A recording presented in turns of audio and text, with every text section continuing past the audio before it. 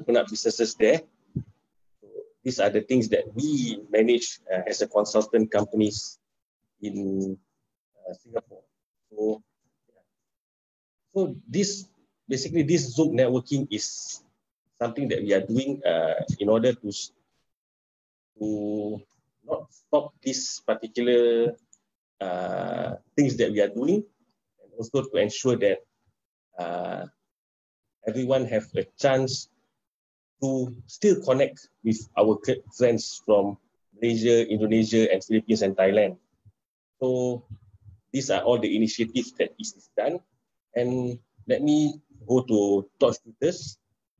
Torch Tutors is something that we are also looking to expand our entity to overseas, where we are also looking into China market to open up English lesson, enrichment lessons. That means to via Zoom, and also in order to give people some kind of, people in China to understand more about English, as English is one of the international language. So these are the things that we do. And as for foundation, let me explain further. We are doing some organization like the recent Korban Hari Haji, where we distribute all our meats, which we get donations from some of the donors, that we send to all the needy families to actually to ease their burden during these difficult times. I mean, everyone is affected due to COVID. And so these are one of the initiatives that is done by Torch Foundation. We are also looking to work with more businesses or donors to donate some for our Torch Foundation. And also we are looking to facilities management, where we do other kinds of services. So basically, these are the things that Torch Group is doing, and we are looking into working with everyone from the Zoom networking session.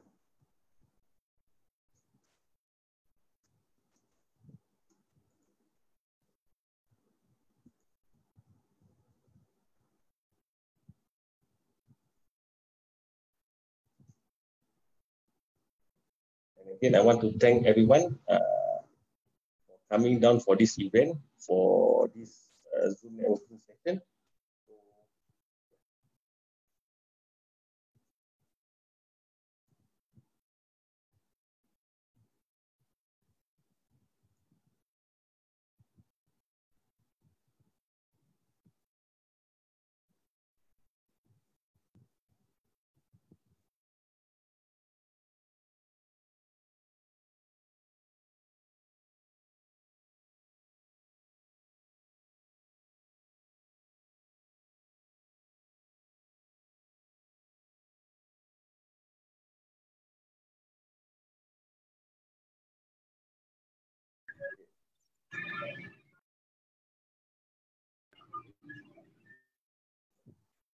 Okay, now we can start our Zoom networking with our moderator, Siraj, and also the first speaker.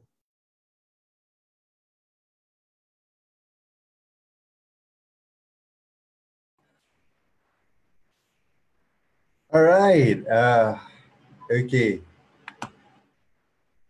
Hi guys. I hope you guys can hear me well and clear, and can see me too. Yeah. So if anyone cannot hear or can't see my image, do share. All right. Kamal Nasa, for sure. I can see you too, all the way from Jakarta, Kamal. See, even your... Assalamualaikum. Waalaikumsalam. Waalaikumsalam. Even your trade attaché from Indonesia to Singapore is also here. So good to see Indonesians from the corporate to the diplomatic mission is supportive of. I see SMCCI. I see established business leaders, people from Malaysia like Ain, Iman driving. Driving pun dia on. Okay, that's good. That's good to see quite a few of us all around here. Oh, there's another one driving. Oh, Mr. Parumat. So it seems like there's a race going on. Okay, all right. And yeah, so great to see lots of our community here today. And even then also those who are involved maybe in other things also, but they are here with us, not an issue. I also realized just recently, someone was sharing with me, bro, it was quite heartwarming. So he said, bro, I actually do follow your talk, your networking session, but through Facebook, bro. It's easier to take down notes from there. And I can watch it whenever I got time. I can pause and watch, pause and watch. So I said, well, really? I just got to be humble also at the same time. I said, really, you can get sampai note taking, note taking and all that. I said, well, really can take notes. And I said, yeah, bro, got a lot of learning opportunities. Just got to listen for them. I said, well, thank you so much. I think that's good, and that's what we should actually practice, because there's always something new to learn. Although we are veterans or we are rookies, we are new guys or seasoned, there's always something to learn from. So as we go along, we have covered quite a few, I would say, basic bread and butter issues. But still important, because before we get our basics, we can't go on before we get our basics right. So we went on with, let me just see whether I can, maybe later I can change my earpiece.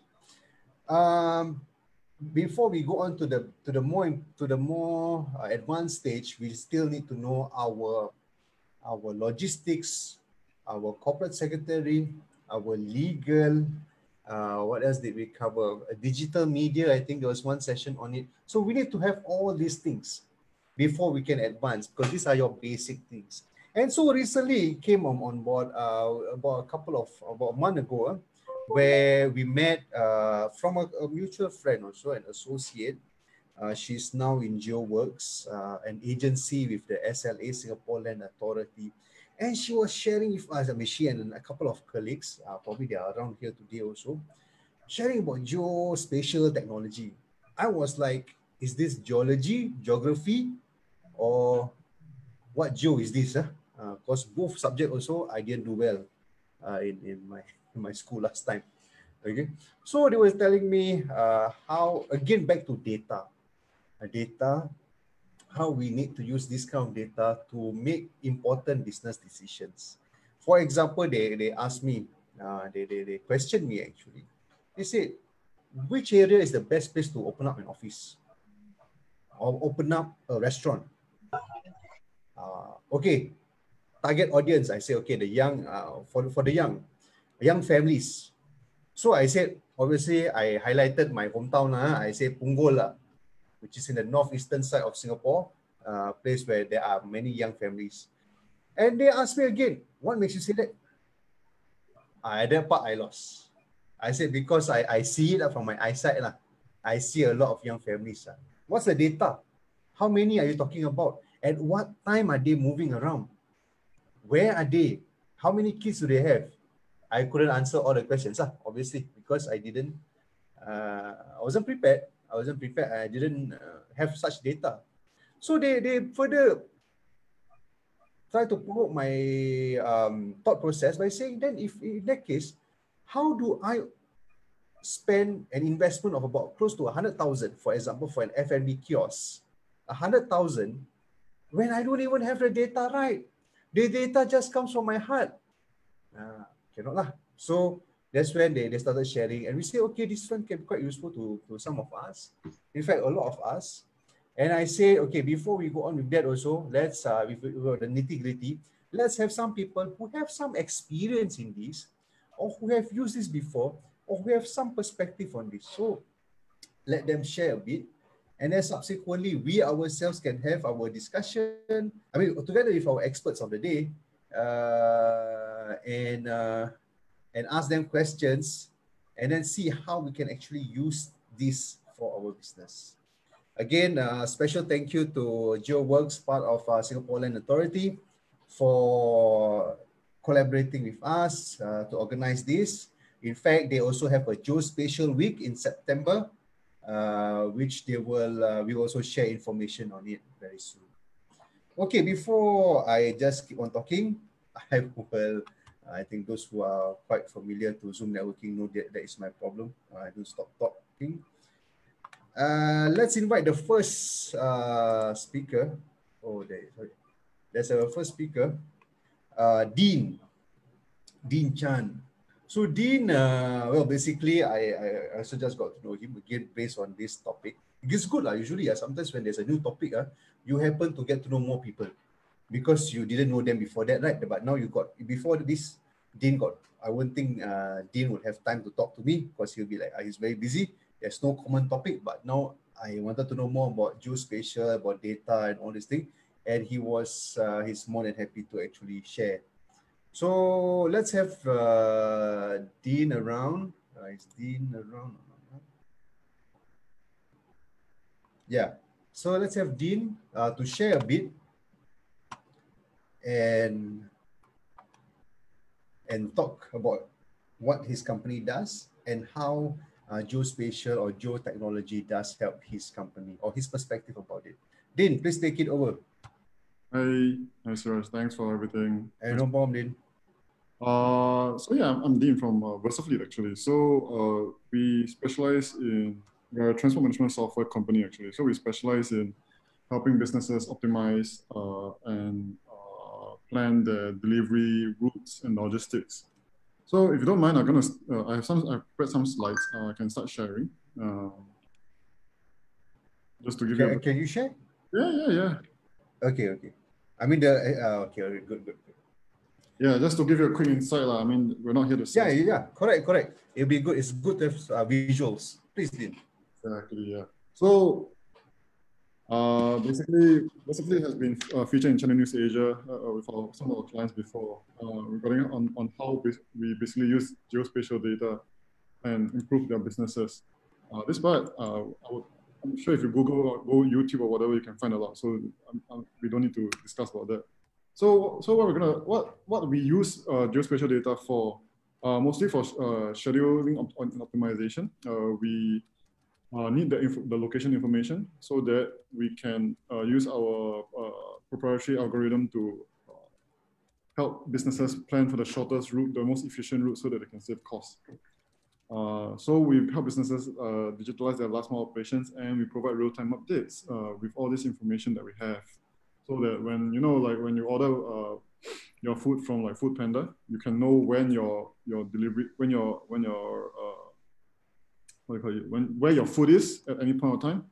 This is basically what we use this information for. So the biggest problem with the supply chain these days is always the last mile segment, and that is where really our specialty is. All right. So same thing. So the key features. So we help visualize the orders. So we basically take most people, they use a spreadsheet and a pen and paper or Google Maps to plan everything. But whereas we make things simple and we put everything on the map to you so that you can just have a quick glance on where your customers are. And through that, we do a quick route optimization using our proprietary algorithm to find the most, we got a few ways to optimize, and the most common way, of course, is to find the most cost-efficient method. And then we've got a companion app that the drivers use to not only collect delivery data, meaning like, for example, the customer's signature, the photo, taking photos of the product condition, etc. They can also help them. Basically, you can also direct them to the next location as well. Basically, it's the same thing, what I've mentioned. So there's, of course, real-time notifications. So for customers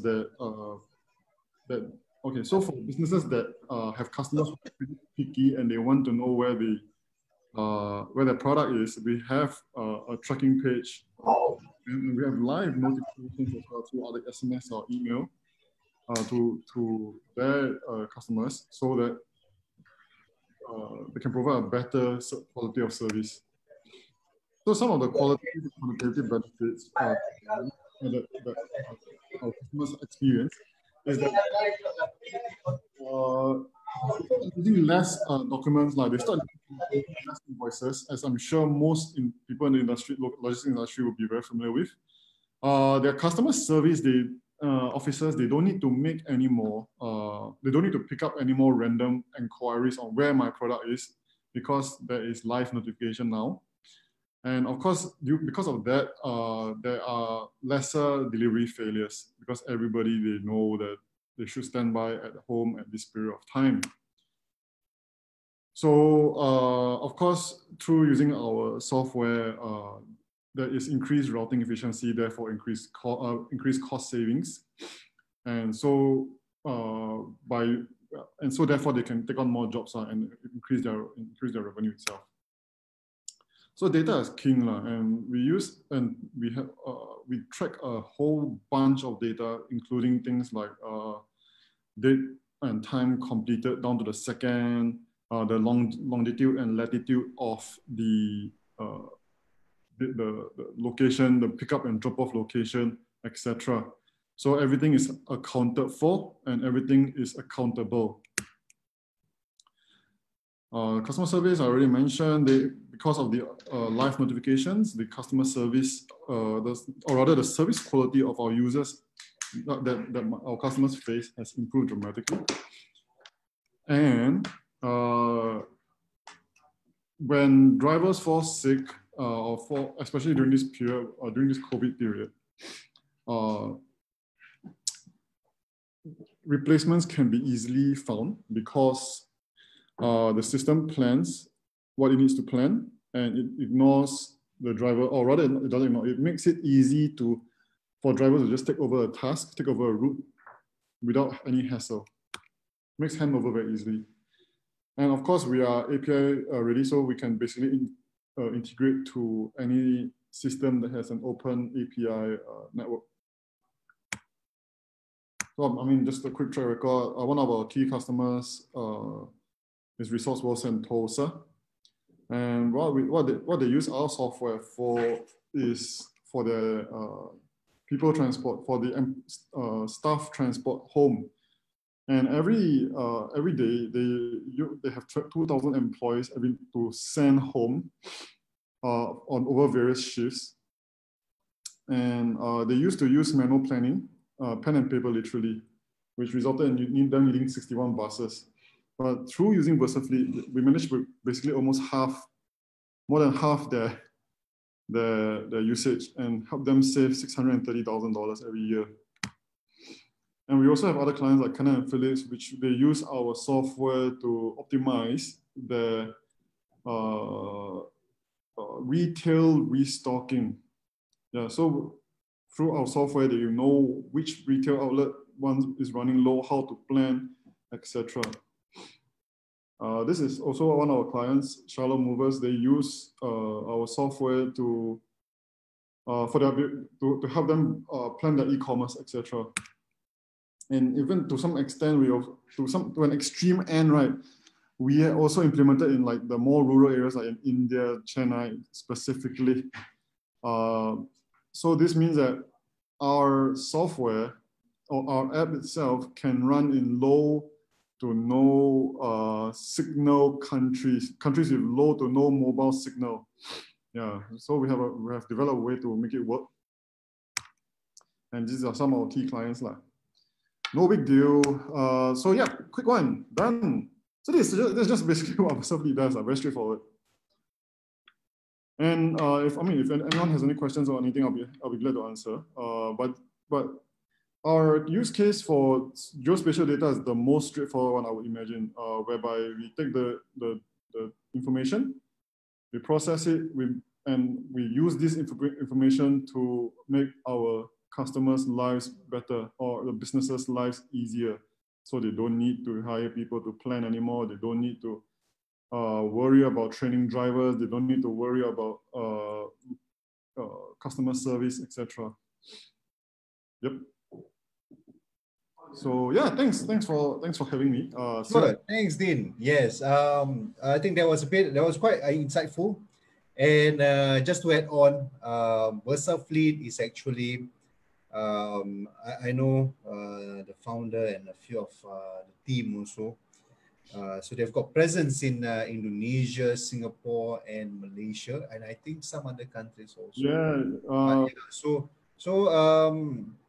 And they've been featured in the national news, in some of the even our national leaders, Singapore national leaders' speeches. One of the founders is also Mr. Shamil Rahim, a former president of Singapore Malaysian Chamber of Commerce and Industry. And what I like about Versa Fleet is actually goes back to when I was looking at the slides just now that Dean presented. It's about productivity, especially like one of them was about the buses. Yes. Yeah. So see, we have a lot of resources over here, and again, it goes back to the data that we have. How much do we know about the amount of resources that we have?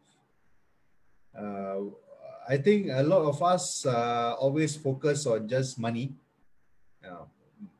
Probably sometimes myself also, for sure. But there are other resources that we don't see tangibly, but is there. And are we actually using these resources well or not? So when this Dean was sharing, obviously there is data involved, and especially in terms of the connectivity, in terms of who is going where and at what time. I think that's very clear. Okay, thank you, Dean. We'll come back to you. Don't leave first, Dean, just in case. Sure. Thank you. So we'll come back to you again with questions from our friends, but subsequently let's have all the speakers share some information, and then we can have more questions to ask. Okay, moving on. Jeremy, are you there? Yes, I'm over here. Yeah, hi Jeremy, Siraj here. Okay, Jeremy, thank you so much for your time. A bit about Jeremy and Systema. Obviously he will share again more later on. Systema is known, it's a global company actually. It has offices in Russia, India, and Singapore. And what I understand is they also do a lot of investments, especially in terms of data, in terms of geospatial technology. It's a very technology-driven company. And Jeremy actually is in charge of, correct me if I'm wrong, I understand, again, when I paraphrase, I might have got it wrong, but Jeremy looks into raising funds or investing, investing in this kind of companies. So I think, Jeremy, today, just share more about your work, what you look, what's your perspective about it, and this is something that probably, I'm not sure if my colleagues have prepped you, but would Systema be looking at investing in such companies, in geospatial technology companies? Over to you, Jeremy, please. All right, thanks. Yeah, I think I can cover most of your questions just now. So maybe I prepared some slides to sure, Jeremy, please. That's nice. And everyone that's attending. So maybe let me share my screen. Do share.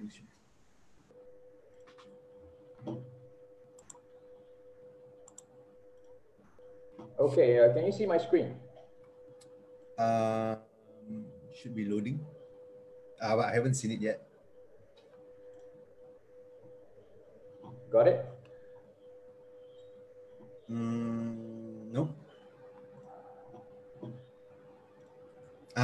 It's starting. Maybe it's lagging. Yeah. All right. Nice. Okay. Thanks, Siraj, for having me today. Maybe I'll give a brief background about myself and Systema. So Systema is a rather large conglomerate from Russia. We manage about 2% of the Russian GDP. So both in investments and our portfolio companies. I sit here in Singapore in our Singapore HQ office. We look a lot into technology investments here in Singapore, and we invest in smart city technology in APAC. So geospatial technology naturally is an overarching segment for us. And we typically invest anywhere from $5 million up to pre-IPO level, depending on the type of company. that we are interested in. So yeah, let me just share with you some of the things that we are looking at right now. Some of the technology that I share here perhaps is not very relevant to the audience, but maybe it's sort of an eye-opener to how far geospatial has gone and how some of these higher tech companies have been using geospatial technology, and how we hope Singapore and the region in general will latch on this new wave and you know, bring your businesses to the next level.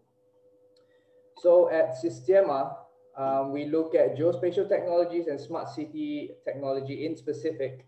So this will cover areas such as cybersecurity, how to keep your businesses safe, Industry 4.0, cloud data, smart mobility, 5G as well, and AI kind of software companies. So we look at geospatial in greater detail, and we usually split this up in like 3 different phases. We call this first order, second order, and third order. This is just a framework that we use as a fund. Of course, other funds are using different kind of frameworks to analyze technologies, but this is what we do.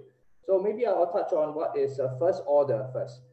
First order gives you basic functions, so you get your geolocation mapping and features like that. So it's you using Google Maps, integrating Google Maps into your current systems, into your current business processes, and then you use this to match features in your mobile app or web app. So let me give you some examples. So for example, you're using geospatial to do location tracking. You are tracking your assets. Like for example, some supermarkets right now, they have beacons on their trolleys so that they can track whenever their logistic trucks drop off a large load of wholesale goods. Singapore Airport is using asset tracking beacons on their trolleys, on the runways as well, and on their tarmac. So stuff like this is already going on. Personal tracking wearables, now post-COVID, more and more tracking devices available. More governments are looking into that as well. And of course, cargo tracking. You're talking about shipping aluminium from Indonesia to Singapore. You want to track your container, where it goes, how long it's staying at the port. You're collecting this data for yourself and to analyze. That's for location tracking. Of course, I'm just touching the tip of the iceberg. Yeah, there's a lot more that's going on. Next is another popular use case is navigation. So your Uber, ride sharing, Grab, they're all using navigation, and your on-demand deliveries for food, Food Panda, Gojek in Indonesia, they're all using available navigation tools to integrate into their apps. And then you have, last of all, but of course, I'm just touching only about 3 because of time today. Location-based payments. Now you have mobile payments. You want to know where your customers are spending their money, which outlets are they spending their money at. There's a lot of geolocation and geospatial technology involved. And marketing, yeah, you're putting your shop front, you are pinning your shop front in Google. You are taking that location. You want to promote your store in Google and in other social media platforms. You are using geolocation as well. So these are first order kind of applications, very basic, but of course it's going to be almost used everywhere in the next couple of years. But for Sistema, we look at second order and third order geospatial technology, which is slightly more intelligent. We look at how data analysis and artificial intelligence will come in to help elevate businesses even more. So what is processing geospatial data like? So we talk about 4 different stages when we look at data, right? Descriptive, you must know what happened. Where are your assets? Where are your trucks? Where are your people? Where are your shops? Stuff like that. This is a descriptive level. And then when we have more data and we process them in the next level, that's where we come with predictive. We know where problems are going to happen. Is there too much traffic here during peak hours? Can we divert traffic away? So that kind of feature is called predictive. And then you have prescriptive, which is now I have too much traffic over here. Can we route them elsewhere and have a smoother process? So examples like that. And then finally, optimization is when you really implement the solution to bring your business and elevate the entire operation. So this is improving business outcomes, using more smart technology, more insights that your data can bring you. So I'm touching this on a very surface level because of time. But what I want to share is the third order, which is what Sistema is mostly focused on. This is where companies will really take the quantum leap and become truly competitive in the market right now. So we are looking at second order stuff, but we add an additional tech platform on top. So what does this mean? So for example, we look at cybersecurity. So when you implement cybersecurity with geospatial technology, you can look at geofencing. You can protect certain areas of your compound, of your perimeter with different tiers of cybersecurity features. And then you have location-based protection. Anyway, if you have any questions about all this, feel free to ask me afterwards. These are just some of the very high-level stuff that we see in the market right now. We are bringing technology from Europe, Russia, and China to this part of the world, and also regional companies from here to those places as well, where we are doing business matching for our companies and helping them find new clients in the different regions. So cybersecurity is one of them that is right now also intensifying geospatial technology implementation. Next, we have integration with Internet of Things. So you see Alexa and all that in your homes, but this is on a very consumer level. What's happening in the industrial segments? You see entire factories now in China with IoT. Every machine has a device that is monitoring, is collecting data. And some of these factories are very, very big. They span 1 km wide, and that's perhaps some of the smaller ones.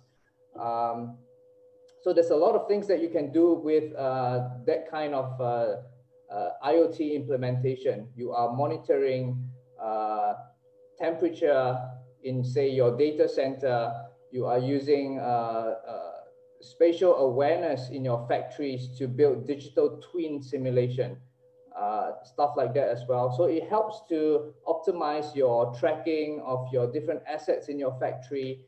How can I speed up the process or bottlenecks in certain processes? So this is how this is implemented right now in factories and on large scale mining, oil and gas. So this one is pretty interesting. It's combining geospatial technology with computer vision. So in this picture, you see that on the bottom, you see workers wearing helmets.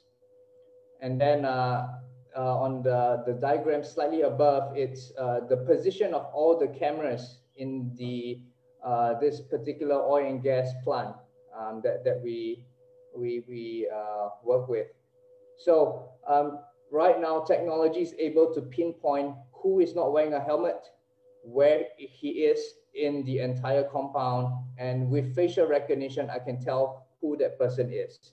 So we are combining geospatial with a lot of other technology layers to do personal tracking, facial monitoring, vehicle tracking, and of course, right now we can also use this together with drones to detect faults in various compounds, various construction sites, and so on and so forth.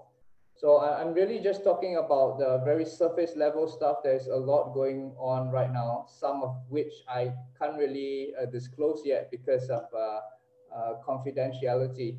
But feel free to ask me some questions later as well. We are also seeing a larger collaboration with AR and VR remotely in different countries using geospatial technology. Right now, you can work on a project together with a person in another country in real time using VR and AR. And this sometimes incorporate geospatial technology to figure out different distances and do simulations. Right, and last of all, maybe a good chance to also segue into the next speaker is about drones, autonomous vehicles that we also see. 5G drones, we are looking at companies like that as well from China and from Russia. They are using geospatial technology to navigate around cities. How do they deliver? How do they provide e-commerce, last mile logistics?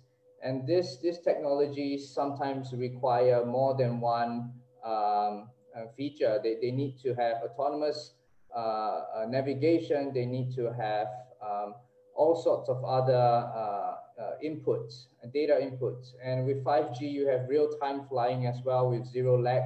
So that's very interesting. And for Sistema, all these areas are at the frontier, and we are very, very excited for what's to come.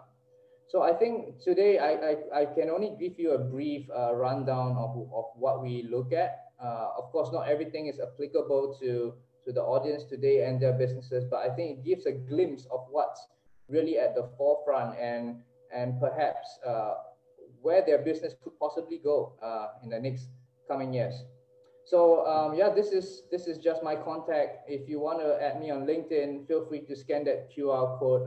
We can get connected over there.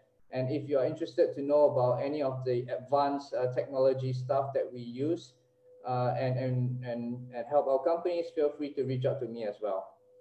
Right. So yeah, that's all from me today. Thank you very much. All right. Thank you. Thank you so much, Jeremy. That's I think that's not all, because there was a lot. You were saying that it's just the surface. Yes, yes, I definitely. was quite blown away. The various components of geospatial, and you thought it was just one part, and you keep going on to the next slide, and there's always something else also, which is related to geospatial technology that we do not actually realize. So yeah, to all our other friends, do add Jeremy on LinkedIn. There's already a QR code over there. I think you can type in. In fact, when you think about it, LinkedIn also does use some sort of geotechnology where they group people on where they are geographically, and in fact it becomes easier to search for a particular person in a particular industry in a particular area. In fact, that's when also I realized that LinkedIn also is another recruitment agency of sorts. So, okay, Jeremy, actually I've got a list of questions. Because it's a very comprehensive, a lot of ideas that you mentioned. But I think let's move on. Okay. I'll ask more questions. But later on, I'm sure we have a very interesting time. So, guys, do stay tuned, because there's quite a few questions that we can ask our fellow experts. Okay, next up we have Jinju. I hope I can call you Jinju. Yes, okay, Jinju is there. So Jinju is basically, he will share more about his company, the name of the company and all that. But they are into drones and unmanned autonomous vehicles, something like that. Yeah. So the whole idea over here, when I was reading the website, not to mention actually when I look at the team, Jinju, you have a very happy team. Everyone was smiling with teeth open. Wow. Suddenly I feel like, hey, quite this is a positive team. Only got one software engineer, and they managed to open teeth. So, but in any case, drones, guys, like how nicely Jeremy set it up. Drones is okay. I'm not in an area where it's not drones, actually fighter jets flying over me. I'm so sorry, guys, because I'm staying at Punggol. It's just Pasir Gudang. So they need to round up and check whether our borders are in control or something like that. But they're doing a job, no problem. But drones, you see, they are the future, and they actually get a lot of images, a lot of from entertainment, leisure to military. How does geospatial, this kind of data technology, and how does it help in your business of drones? So, Jinju, Right. share about yourself, share about your Sure. company, and also Can, how geospatial works. all right. Yeah. Can you hear me? Is Yes, this good now? I'm Okay, good. great. What about the rest? All okay? All right. Yeah, all good. All right. So yeah, thanks for the introduction. One correction: drones is not the future. Drones is today. It's here. It's already being used a lot, Late and again. late again. Okay, but I hear you, and today I will share a bit more about the kind of the futuristic things as well, because we have only 15 minutes of the introduction. So I'll launch in. I'm going to share my screen as well so that we can get some slides. Hold on. Can I just share? Does this work? All right, can you guys see my slides? Yep. Hello? Yep, okay, cool. All right, so today, thanks for invitation. And today I want to share with you more about maybe 5 minutes just about the company, and then dive into this topic of low altitude airspace management, which is very much the geospatial focus of the company.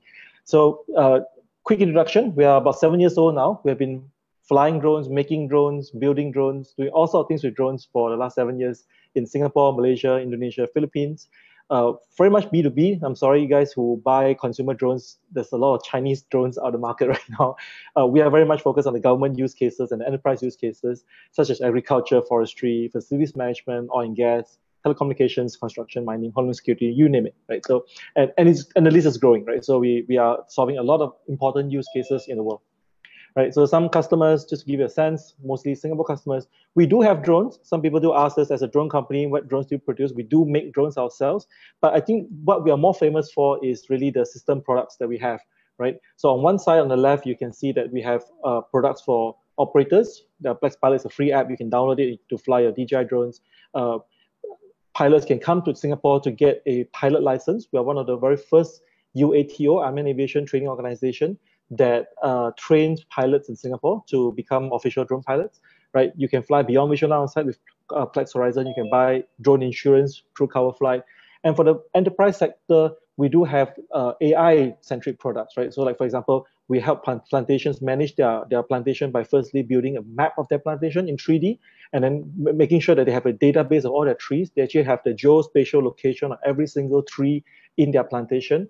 The same goes to Facilities 4.0, like how Jeremy was showing a glimpse of just now. I don't have a screenshot, but his screenshot is actually pretty good, pretty similar to what we have, which is use computer vision to find cracks and issues in the oil and gas facility, in a building, and so on. So in Singapore, for example, we are working a lot with the Building Construction Authority to see if we can spot cracks in the HDBs before they actually TOP for the customers. We also do security. So coverage is the automatically flying system from a dock, right? You know, some drones these days, if you've seen some videos where some box will open up and then the drone flies out, right? So that's coverage. And we're also building a new product as a result of the pandemic, right? Which is safe distancing, right? We are actually now helping people like M Parks, for example, detect people in the parks and then making sure that people are not crowding together. The latest rule in Singapore is that you cannot have more than 5 people standing at the same place, right? And also there are products for regulators and governments, like for example, the Guerrero Responder is a system for AED delivery, right? So if you have suffered from a cardiac arrest, you call 995 or you call your emergency number. Potentially in the future, a drone will fly to you. So the whole system is all in trial stage right now. No governments are yet ready to deploy them, but they are very, very much a reality. Many countries are doing it as a trial, and soon you're going to see this as the de facto way of delivering emergency high-value things, right? All of this sit on our mother of all platform, Garuda Plex, which is a very extensible drone-agnostic platform that we can use to control a variety of different drones and connect to a variety of different AI and analytics platforms, right? So that's basically what we do as a company. But today, I think is really about the geospatial side. So I want to share with you some new concepts and also teach you more about what do you call it? Low altitude airspace management is about. Now, first, some jargons, right? If you are in the drones industry, you would probably hear about something called beyond visual line of sight. right? So what it means is that today, most countries' laws by default only allow VLOS flights, visual line of sight flight. Wherever you stand, you hold a transmitter, you look at the drone in the sky, right? That's the correct way to fly. If the drone flies too far away, it's illegal. The drone flies behind a building and you can't see where the drone is, it's also illegal, right? Despite the fact that actually the drone can still stream video to your transmitter, right?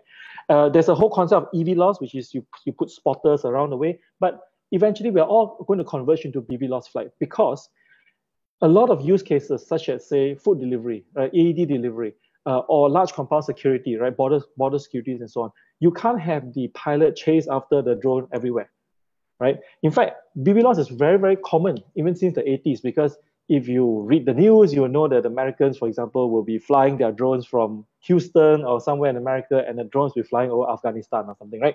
But what is really, really coming to us right now is this whole idea of urban air mobility, right? The amount of space we have in a city on a 2D plane is actually not enough, right? We have been digging tunnels and going up and down, right? But there's a lot of airspace that we're not really using, right? You haven't been taking a helicopter to school, right? Or to work. You didn't buy food from Grab Air or something like that, right? So a lot of companies right now are building these very cool looking helicopter-like or drone-like helicopters, depending on how you see it, right? Which will fly you to work, fly you to schools. And these passenger vehicles are already being launched everywhere, right? China, you have EHang, you have Volocopter and so on from Germany. Airbus is trying to build something similarly. And not only just people, there's also a lot of drones right now for delivering products, right? The ones I show you here are mostly e-commerce, right? Whether they do your Amazon drones, for example, they've already run through a few iterations. When all these drones start flying in the sky and delivering people or goods from point A to point B, what you end up with is a problem of you need a traffic management system. There needs to be a traffic police in the sky, right? Otherwise, it's going to be madness. And then things are going to start crashing into each other. And everything is going to be falling off the sky and then falling onto you and me, right? Which is not a good idea, right? So today, we have a lot of rules around airports, for example. There's an aerodrome, you shouldn't fly here and there. We need to have certain systems to broadcast your position and so on. But ultimately, there's still no one single standard that the world use, like how we have it on the land transport, for example, right? You either drive on the left side of the road or the right side of the road, for example. So how do you then organize the sky? How do you make sure that the sky has the same kind of traffic rules that we have in a congested city?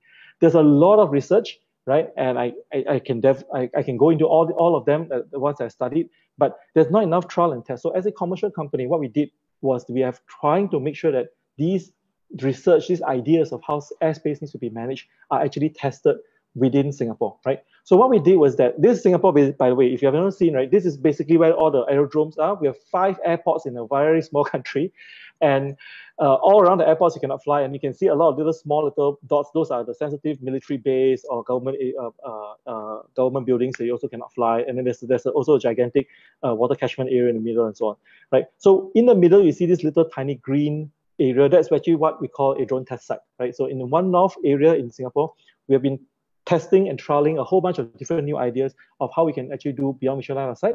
Sometimes we use a traditional permit, but we actually use modern systems, right? And we invent basically our own idea of airspace, right? So this is just my proposal. This is not yet implemented yet, but just an example of what if we have a different airspace from 0 to 50 meters, then from 50 meters, 100 meters, and then beyond that, right? How do we collaborate with the aviation authority? How do we collaborate with the Air Force and so on, and the town councils to enable a variety of use cases in the airspace? And not only that, on top of just scaling your operations from VLOS to BVLOS so that you can basically sit in the command center and maybe then have the drone deliver your pizzas to you, right? Is that a lot of the systems are autonomous. So you're also going from one pilot, one drone kind of environment, which is what we have today, to an environment where you have a command center, which is kind of, we prototype this in our office, right? A big command center. And you can do one pilot, maybe 2 drones, 3 drones, 4 drones, maybe 100 drones, right? Where all the 100 drones will just fly by itself and the operator doesn't have to do much, except if one drone is in trouble, then he will focus on getting the drone out of trouble to emergency landing, right? So these will be other potentials for it. And there's a lot of, in this topic, basically you need to deconflict everything in the sky, but you also need to deconflict a lot of things that is on the ground. The unique part about Singapore is that 80% of us live in high-rise buildings that looks like flats, right? If you're not familiar with Singapore, these are what we call HDB flats, the ones behind it, right? And we cannot exceed the height of the flat because it'd be too high. You don't need to fly that high. There's a lot of airspace there, and also it also exceeds the ceiling of 60 meters that the Air Force currently sets for the whole country, right? So there's a lot of things to deconflict. And how do we make sure that we deconflict? Well, the easiest way is you have data, right? So you need basically the entire country's 3D model in order to be able to draw a path around the whole country to say this is where you can fly and you cannot fly, right? So this is essentially what is being R&D'd right now, and there's going to be a lot of work that we're going to be doing together with the Singapore Land Authority, and they have a thing called GeoWorks, and then next in September they're going to have a Geo Week. We're going to be demonstrating one of this system where we can use a drone to save your life by delivering an AED to you if you suffer from a cardiac arrest, right? But there's a lot of geospatial pieces in it because we need to automatically find within the 3D environment that the government have, which is called One Map 3D, where to land the drone, where's the emergency landing, where is the victim, which is the closest AED drone that we can deploy, and so on and so forth, right? So I think my time is up. So this is all I will present for today. I'm happy to take any questions on any parts about anything about drones, even other use cases after this. All right.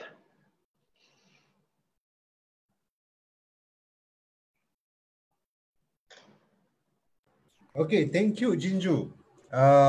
It was a very good presentation.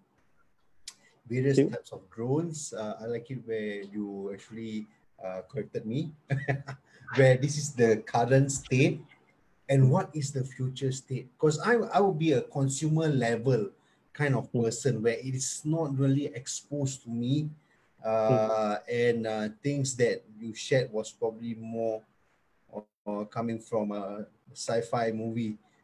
They thought, yeah, probably will happen, it might not happen, you know, it's under wraps and stuff like that.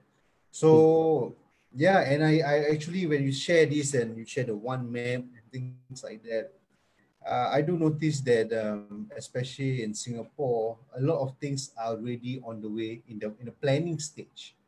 Only when basically, that's why when I look at it, as simple as the HBL, home-based learning, it couldn't be the resources ready like within a week, or you know, but everything was ready in the storage.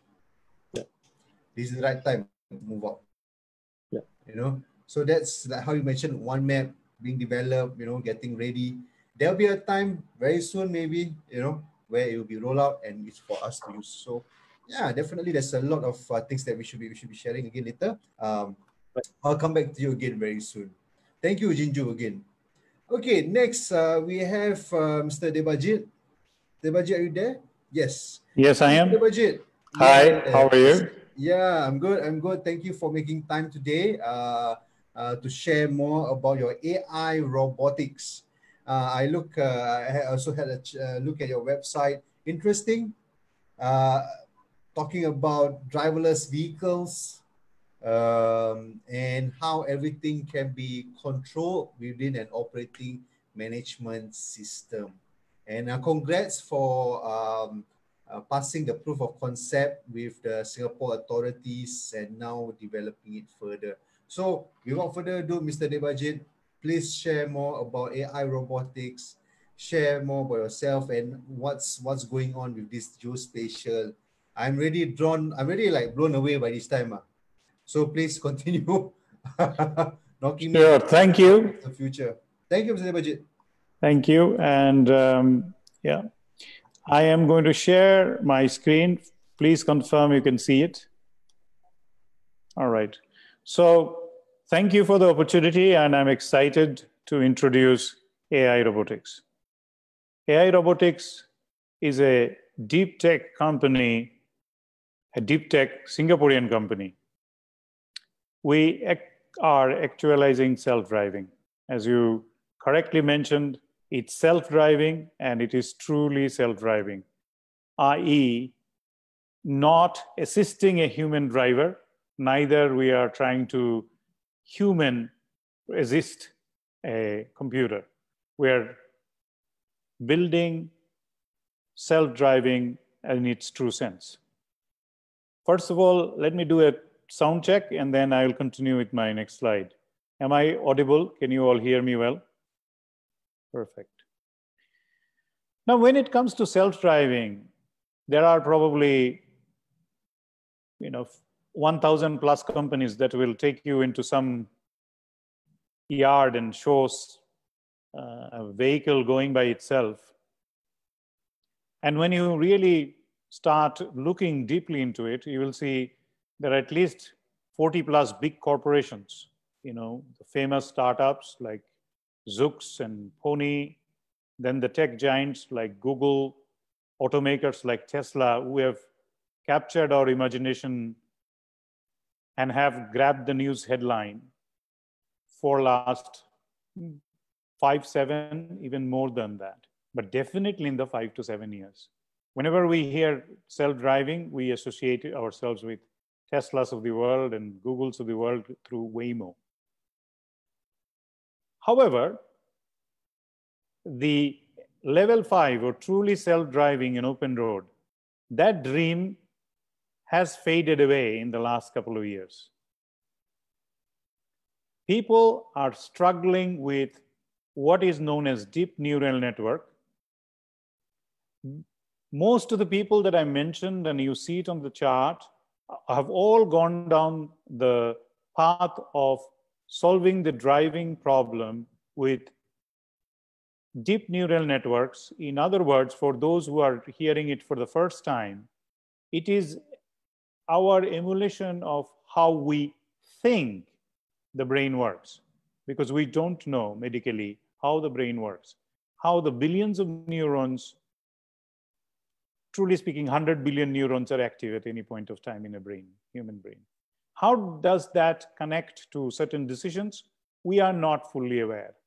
However, we believe, and on that belief, there have been several advances in the last 10 years. And especially with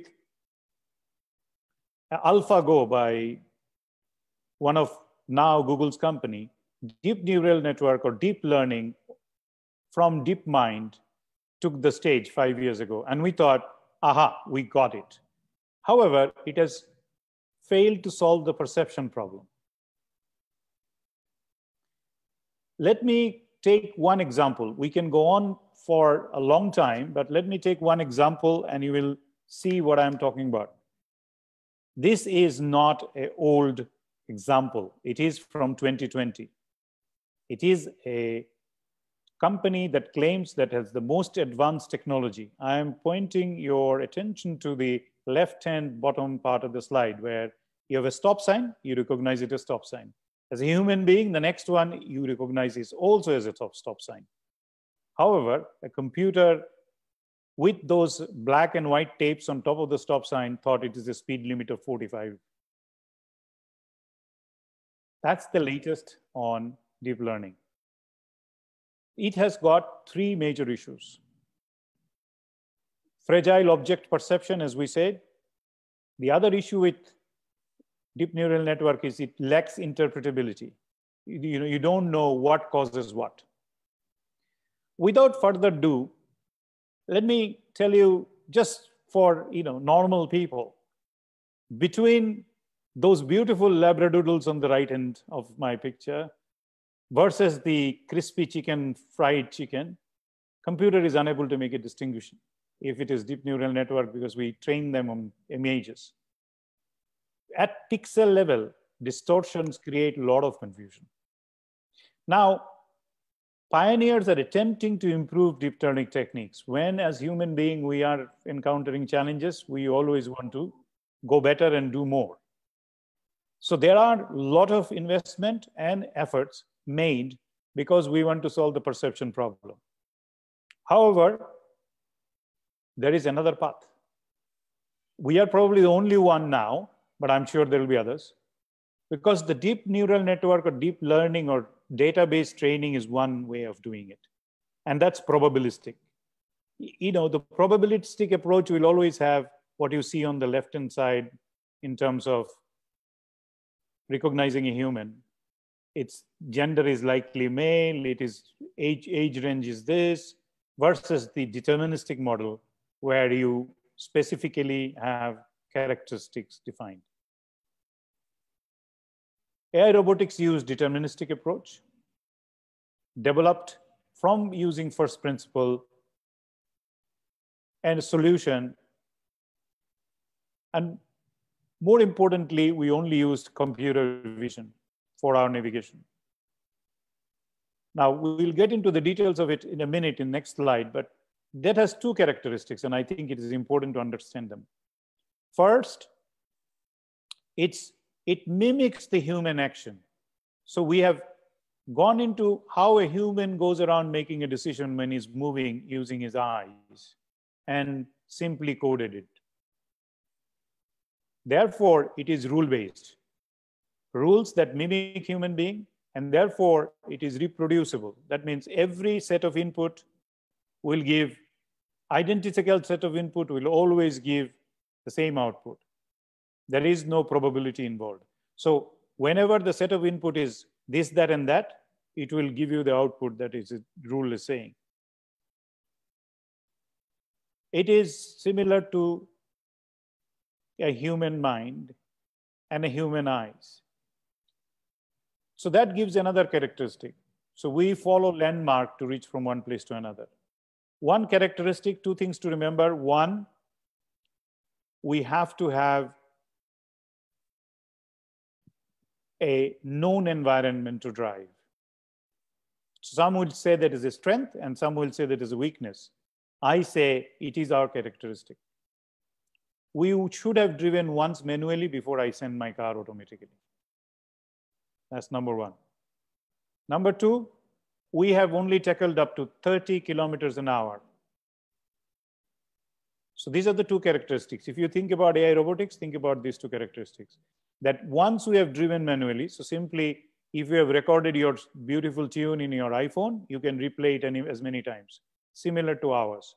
At least once you should have manually driven around the route you want to be automated. And that brings us to where we can serve. And that's where, today's discussion, the geofence, the data of geospatial.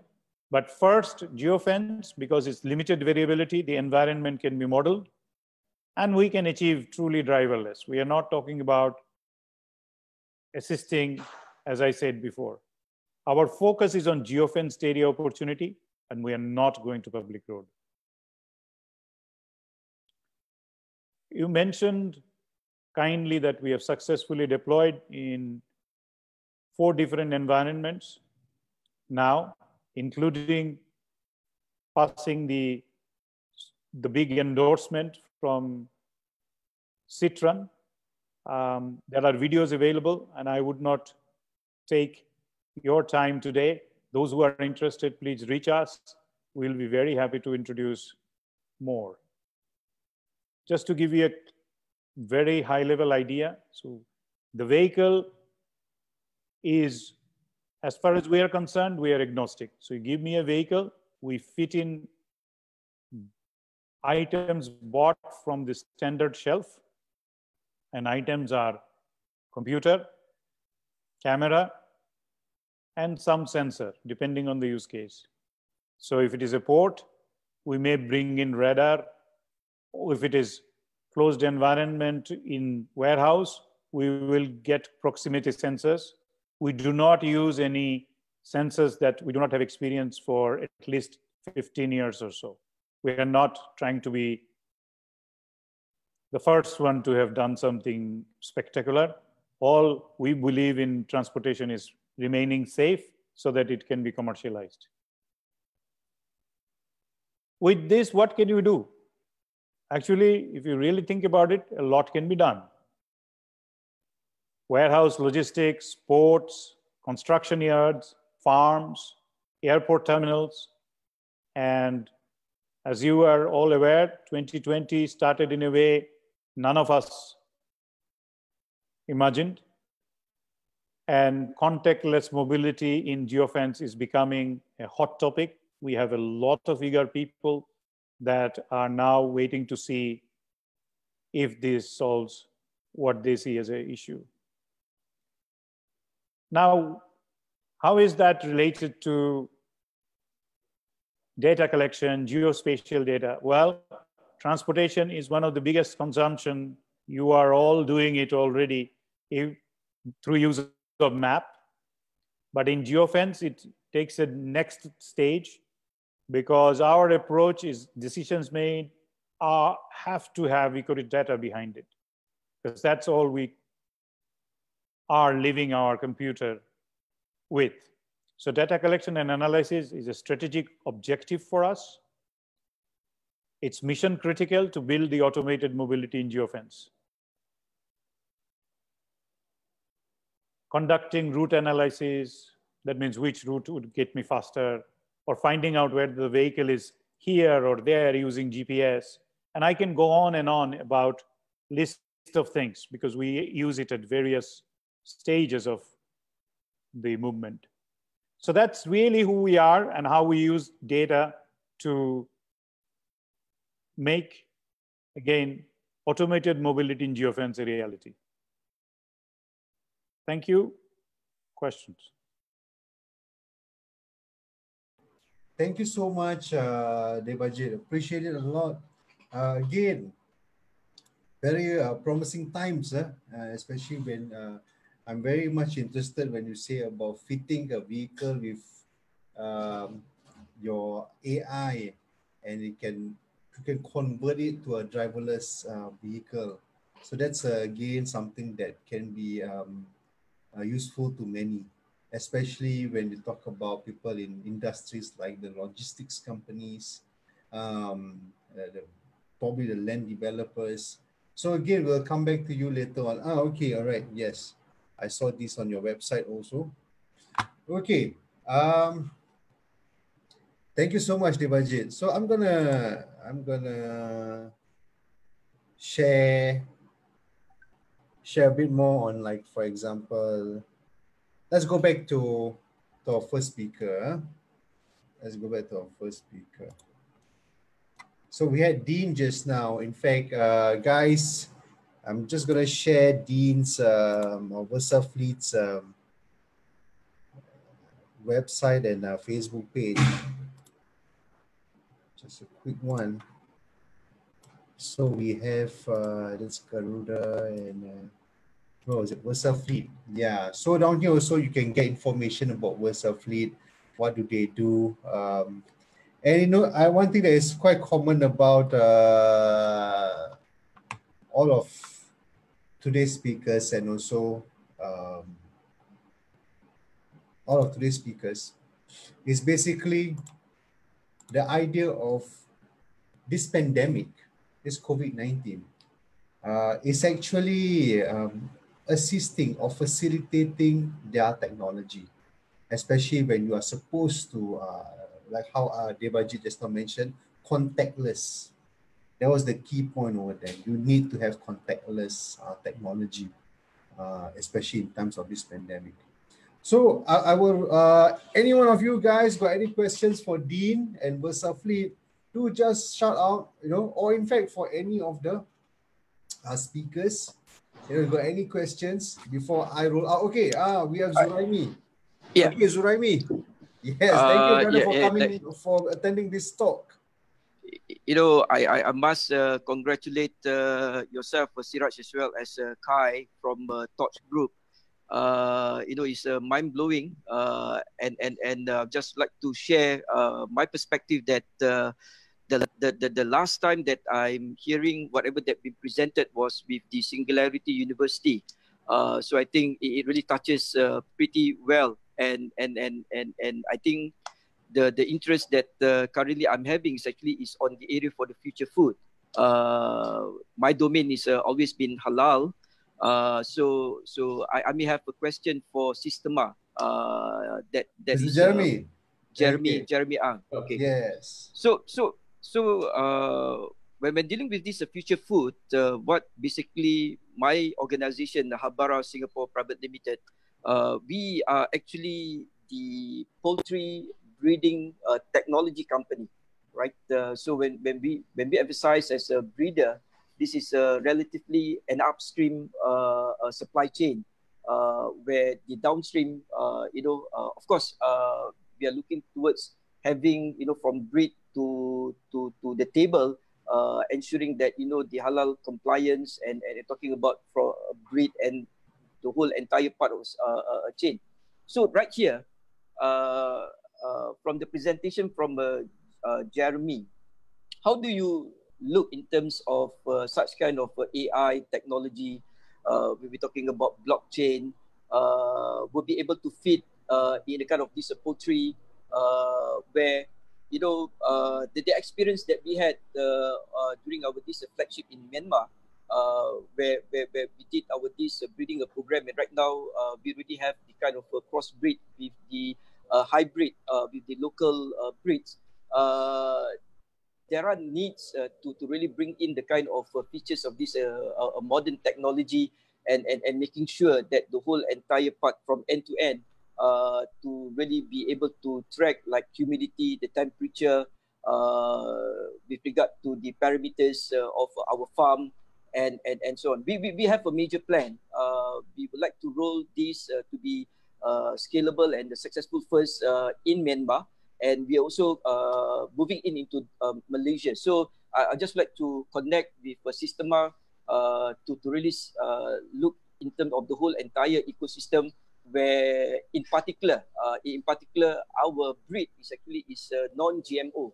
So we don't really use any form of a chemical injection, and we would like to make sure right from breed through the whole entire process till the point that point of slaughtering, it is actually halal all the way. So what's your comment in this, Jeremy? So and I'm so looking forward that if I will be able to have my team to explore some possible exchange of the information, so that I mean through this particular platform from Touch Group is something that Sure. As a Singapore company, Definitely. is something that we will be able to and this as well in the near future. I see Versa Flip, because Jeremy, I mean, just a little bit of how I configure this. As a breeder, we have right from the 5 tier of the hierarchy.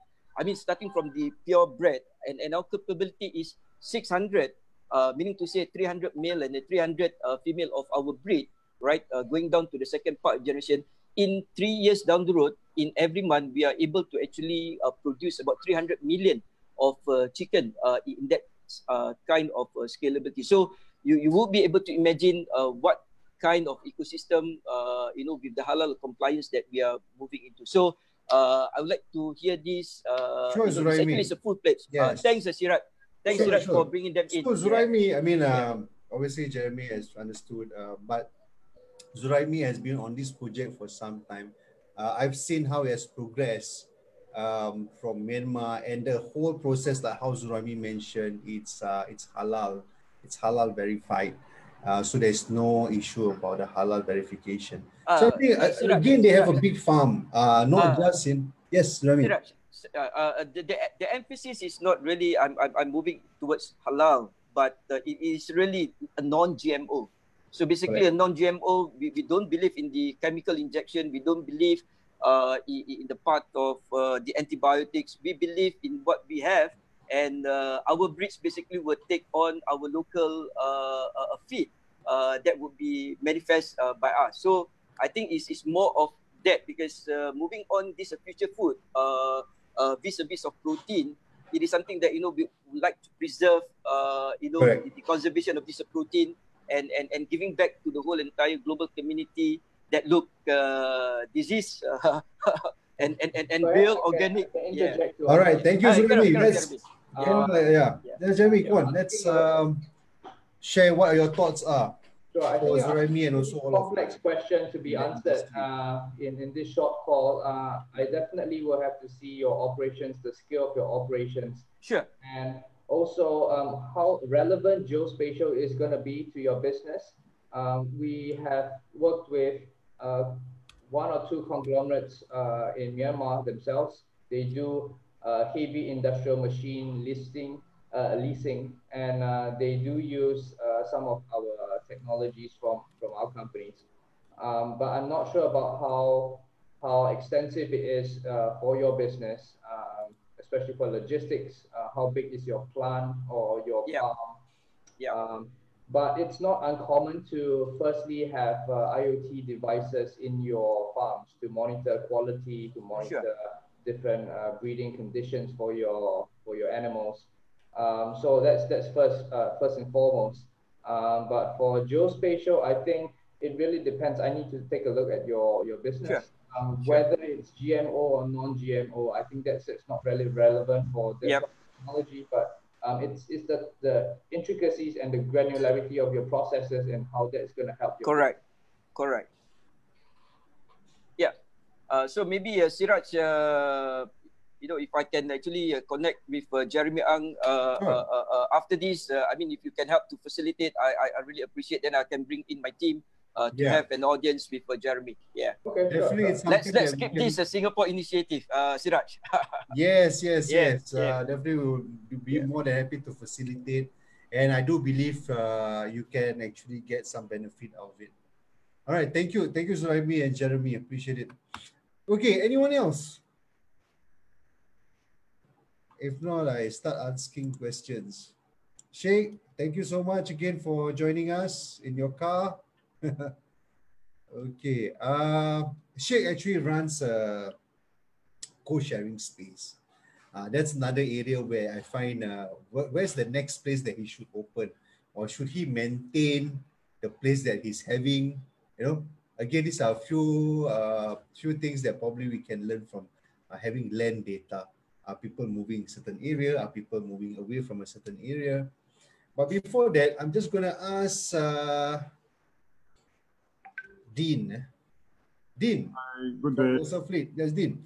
Now, although I mentioned just now about COVID-19 not really affecting like people in the contactless industry, but what about VersaFleet? Because I understand it's a whole platform that manages logistics, cargo tracking, and areas like cargo tracking. How does the COVID-19 issue affect your business? Is there any effect? Is there any effect on it? Yeah, in fact, since COVID, to be honest, the amount of inquiries has increased because a lot of companies are looking to implement or looking to change the way that they are handling logistics, especially like you mentioned, the advent of contactless delivery. So companies have been trying to find creative ways to enable this contactless delivery, and I mean, it so happens that we got a few features that enable this. So during this COVID period, we really have been quite busy consulting as well as implementing such solutions to different businesses like F&B, logistics companies. So I'd like to say that, I mean, we're kind of doing our part to help the nation prevent the spread, if that makes sense, yeah. Okay, all right, yeah, thank you, Dean. I mean, definitely it has affected quite a number of businesses, but I also believe it's how we address these adversities. Okay, thank you, Dean. Okay. Again, anytime you guys have questions, just shout it out. You can put the Zoom chat, you can just shout it out. In fact, you can also even post on our Facebook where it's on live. Okay. Someone say something? Yeah, Pak Sono.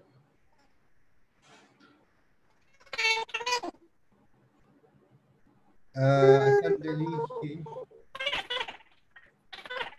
Okay, no problem. But if there's any question, do share with us. Okay, I just didn't hear that.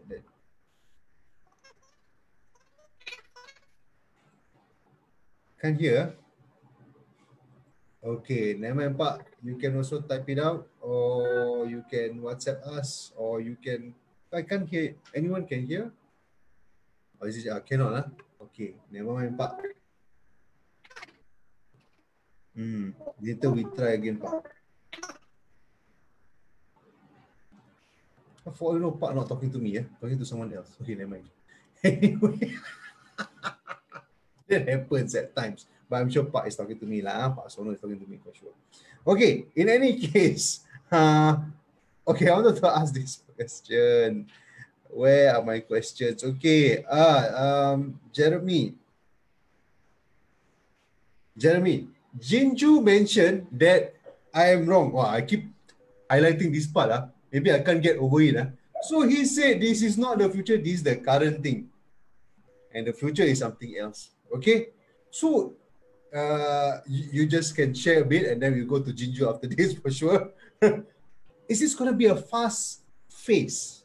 Then or quick phase? That means, you know, before you know it, we already go to the next phase. For example, like when we look at 2G, 3G, and 4G, 5G. So I think the technology at 2G was quite long. 3G was also quite okay, but 4G was quite fast. Before you get the hang of 4G, and we're talking about Singapore, that means you're talking about maybe some parts of the world haven't even embarked on 4G yet. But then now it's really 5G. So I think 4G phase is quite fast. So what about this phase about, you know, drones and whatever you have over here now? Is it going to be a fast phase or a quick one, or are we moving forward? I think a good way to answer this question is to separate 5G conversation with drones. So for 5G, why 5G is perhaps taking slightly longer than 4G is mainly because of hardware. For 5G, once you go to that kind of spectrum level, your hardware has totally changed. So that's why companies like Huawei has a monopoly in many places in the world, because they have been able to produce that sort of hardware at scale and at a very affordable price. That's the bottleneck for 5G. But for drone technology, for example, the bottleneck is usually at the regulations level, the government level. I think as a progressive development into that space, the government has to be slightly more liberal, more open to experiment more of these technologies. But then again, they are tied down because now it's things in the air that might drop down, or you don't know, right? You fly into an aerodrome, you have problems. I personally flew for in the Air Force before, and I fly FPV drones. So I do know a little bit about air law, and it's problematic. So I think Jinju will have a better idea. And you're talking about the thing that Jinju was talking about, flying out of line of sight. So that's a problem. Because for FPV, first person kind of flying, you can see it in your goggles, but or even industrial drones that are flying way further away, kilometers away, you can see it still on a computer screen. But there is a risk or additional risk factors coming in because of that. And I think government is still taking the stance of what's the necessary evil, right, for development. So I think on that front, it's still going to take a while, but I think as long as drones start to solve very, very urgent problems, very pressing problems, and the solution is more than, we're not talking about 20% improvement in the process, we're talking about 5 times, 10 times the amount of efficiency. I think that's when drone technology will really take off. And I think it's a combination of a lot of factors. Okay, yeah, thank you, Jeremy, for the insightful response. Okay, so like how I mentioned, I'm going over to Jinju. So over here, okay, not about that. Hopefully I got over it. But no, the whole idea is, okay, over here, I wanted to share this this screen, and also a bit on whereby just now Jeremy was showing this drone that can look at people's helmets and stuff like that, CCTVs. Yep. Okay, just gonna share screen over here. Wait, let me, before I share screen, I better change the Chrome tab because that shows my WhatsApp. Yeah, okay, this is the tab. So I'm gonna share. Okay, guys. See, I know you might find it unbelievable, but I do read quite a bit whenever I got the time. So this is my favorite author, James Patterson. And is there, did they say when they published this? 2017. Oh, that's an audiobook. So probably about that time, 2017. And this book actually, it's a fictional book. It's fiction. It's called The Store. Now this storybook, The Store, is about these drones and a whole city that has drones, and they can deliver whatever you want just by like looking out and like, hey drone, I call it a store. Store, I need salt. And the drone talk. And then come back and give you the salt. But as usual, there must be a twist, you know. So in this book, the twist is the store has got more secrets than it should have. The store has got controls your life, because it becomes like very intrusive. Intrusive, it's there, it's monitoring you. Then there's like got some of them are working for the store, and so they have those recording devices, you know, and you know the store is actually watching whatever you are doing. Again, like how I mentioned just now, so you guys like really can get this book from the library. I got it from the library too. Let me just stop the sharing first. So looking at that, and I won't want to say what is the future or what is current, because it could happen. It could happen, you see. Will we ever face a day like that where our privacy, what privacy? Correct. So, so firstly, again, you're not wrong. Maybe I just shouldn't say that. I think it's also partially our fault, because our tagline, sometimes we put building the future of drone technologies. We use the word future a lot. Maybe you saw that. So it's not wrong in the sense that, and I want to kind of double emphasize what Jeremy said just now, which is very important, right? I don't use the word held back, but the regulators in the aviation industry is very careful, and to them, safety always comes first. Right, so you can have the most advanced things. Even you give it 100x improvement, if it degrades safety, the answer is no. Right, so we've just went through this whole thing with the PMDs in Singapore, like you know, they've been banning PMDs left, right, center because of safety. It's not to say that the PMDs don't help the Grab drivers to deliver food better and all this. It's the safety. We have not designed the road to have PMDs, basically, right? So today's air law does not allow for drones to exist in a very nice way. That's why I say low altitude airspace management, right?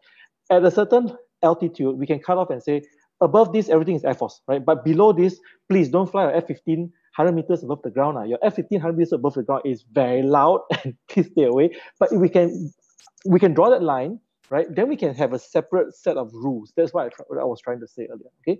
So just to clarify the earlier point. But to your specific question, which is the store, right? Again, it's the same question that I get a lot, right? And I always answer the same thing. What future? You don't think Amazon is doing this today? Right? You have all your Siri at home, whatever things are all listening to you, what they're doing. You look at, just go to the Google patent search, right? And just search for drone patents that Amazon have. They have been patenting left, right, center, every single thing about drones delivering to your house. I think those patents are a lot more sci-fi than the book you just read. Seriously, just go and read that, right? So to me, they're ready as well, right? It's again, maybe like you said, parked in the shelf somewhere, right? Waiting for the FAA in the US to say, okay, now you can do it, right? And the technology is available. Now, it's actually it's very important for us as the public, right, as citizens also to then have a say in this, right? Do we want to have the store looking after us? We ourselves were not very active in e-commerce for now, right? We do have a lot of trials going on. I cannot disclose right now, but in terms of publicly, right, we have not been doing a lot of work on the e-commerce side. But I can share about privacy in the domains that we are active in. Take, for example, the example I just gave just now, right, which is we help BCA, HDB in Singapore to inspect buildings, right? So we fly around the buildings, we find cracks, falling concrete, water leaks and all this, right? Even falling objects. Anything that a building instructor traditionally would use a cherry picker or hang a gondola to inspect, we will be inspecting with drones. There's a new law in Singapore coming up soon to say that buildings, I think beyond 6 years, must be inspected twice every year with a drone. And we are one of those forerunner companies who are actually doing this right now, okay? As you can imagine, if you're going to fly drones around your house, the next thing is the police will get a lot of calls of people saying drones are watching me taking a bath, changing clothes, right? A whole bunch of other privacy concerns. It's the same problems, right? So our AI, the first thing it does when the drones are flying, right? Actually, when the pilot is flying, he sees the drone from the ground or from wherever he's piloting, right? But from the screen that he sees, the first thing our system do is to mask away windows. So automatically in our live streaming feed, we do not see windows at all. All windows become a black box, okay? Because that's actually anyway not what the authorities are looking for. They are looking for the cracks of the building. You need to maintain those buildings because they are essentially public driven, right?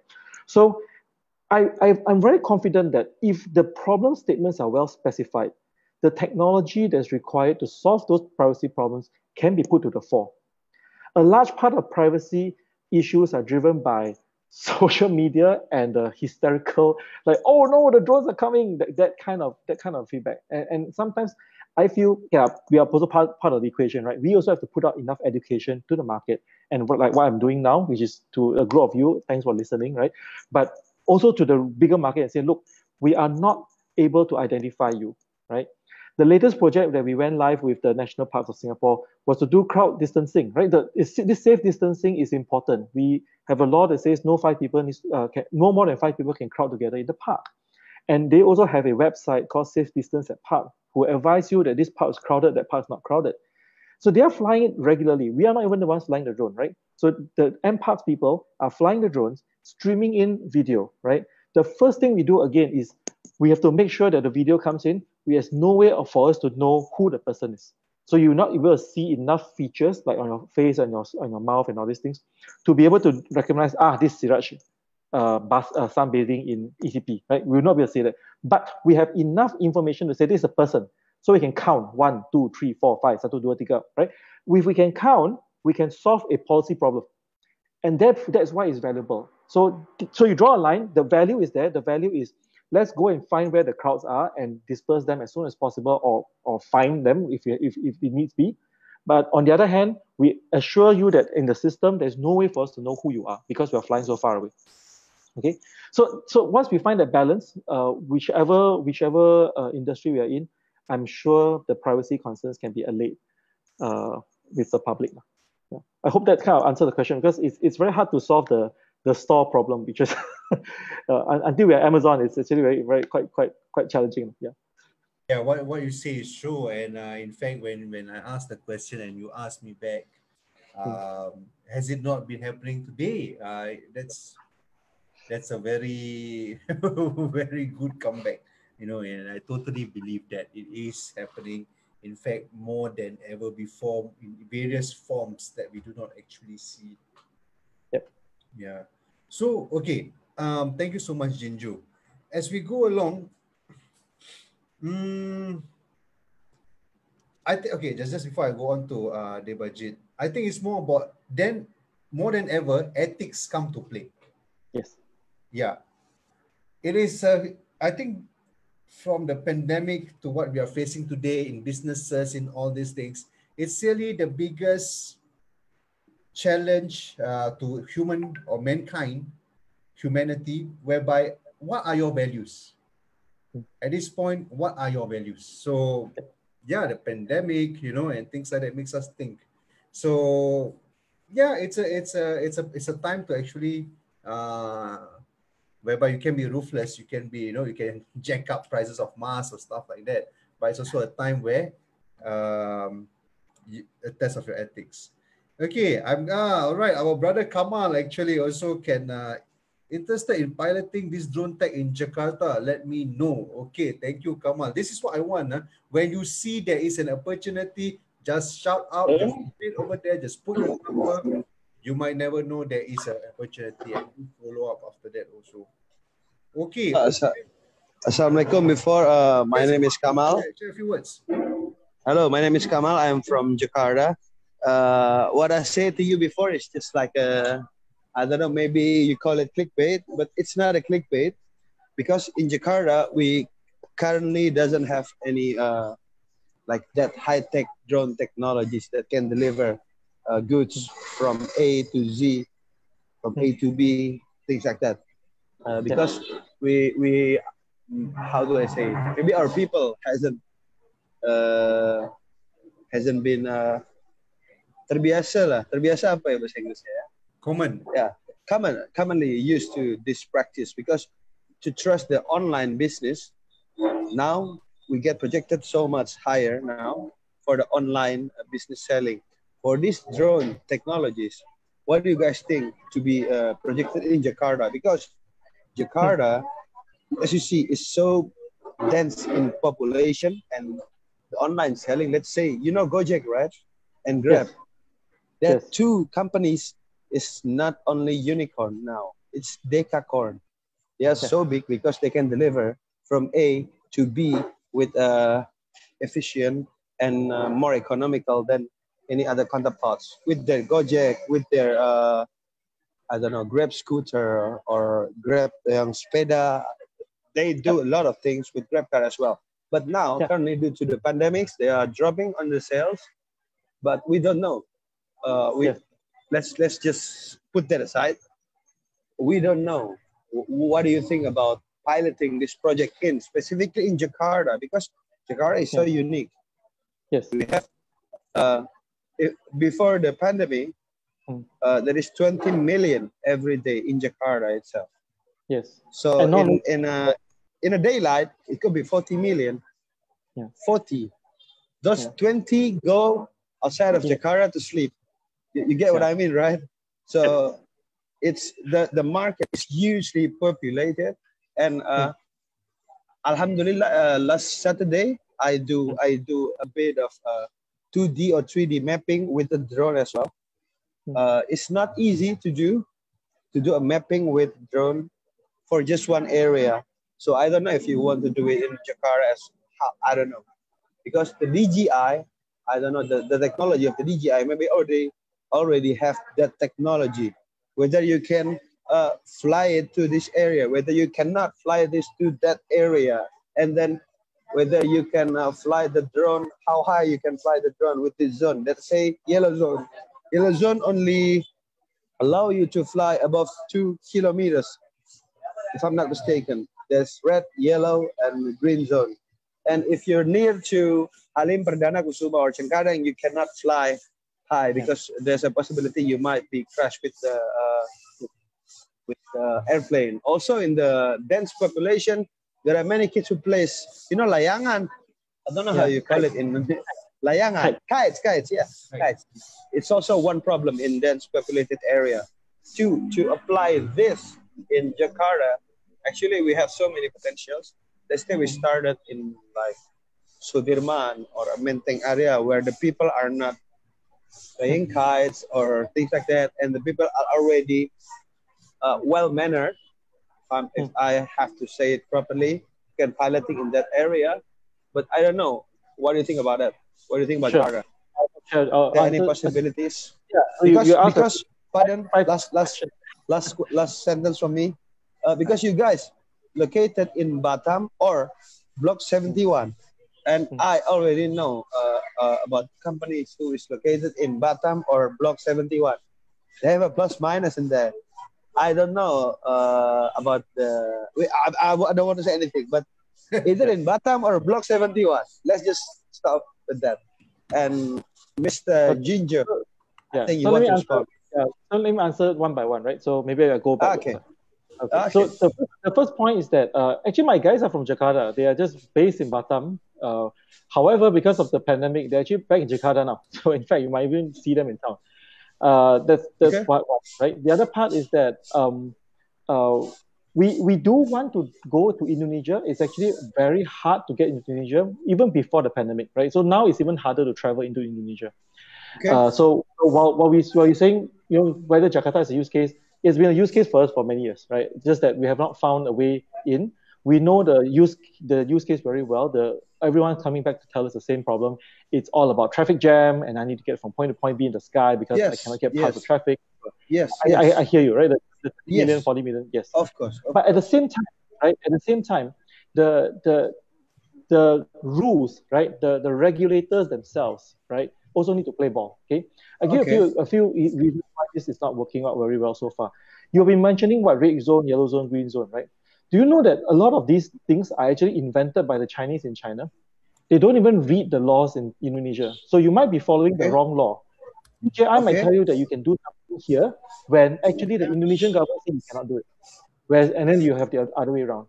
You can try to compare basically the apps that DJI give, and you try to compare with whatever apps you have locally, built by a local developer based on the local laws.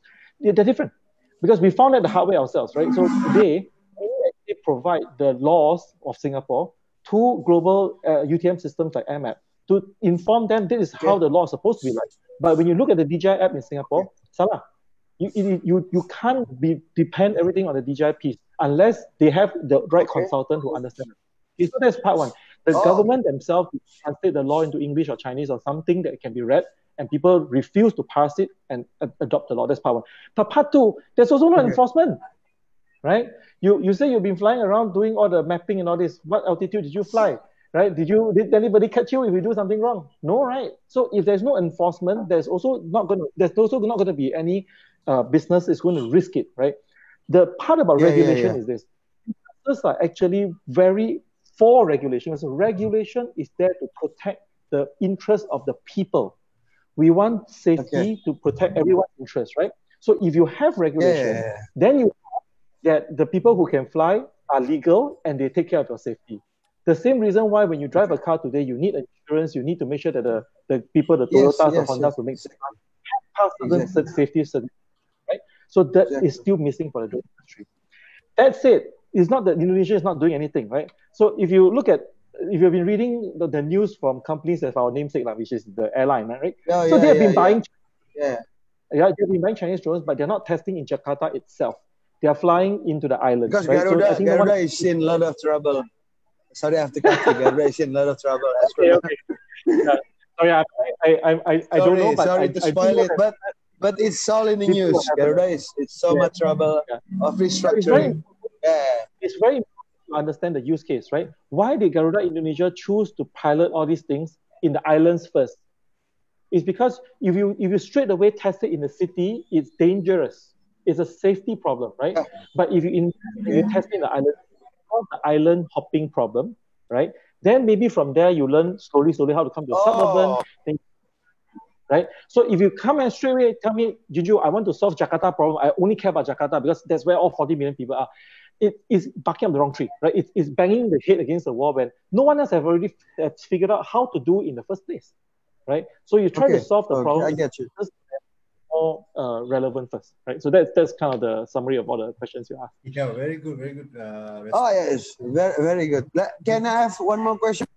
Let's get the question from Pak Sono first, and then we come back to. Okay, it's okay. Also Thank you, Jinjo. Thank you, Siraj.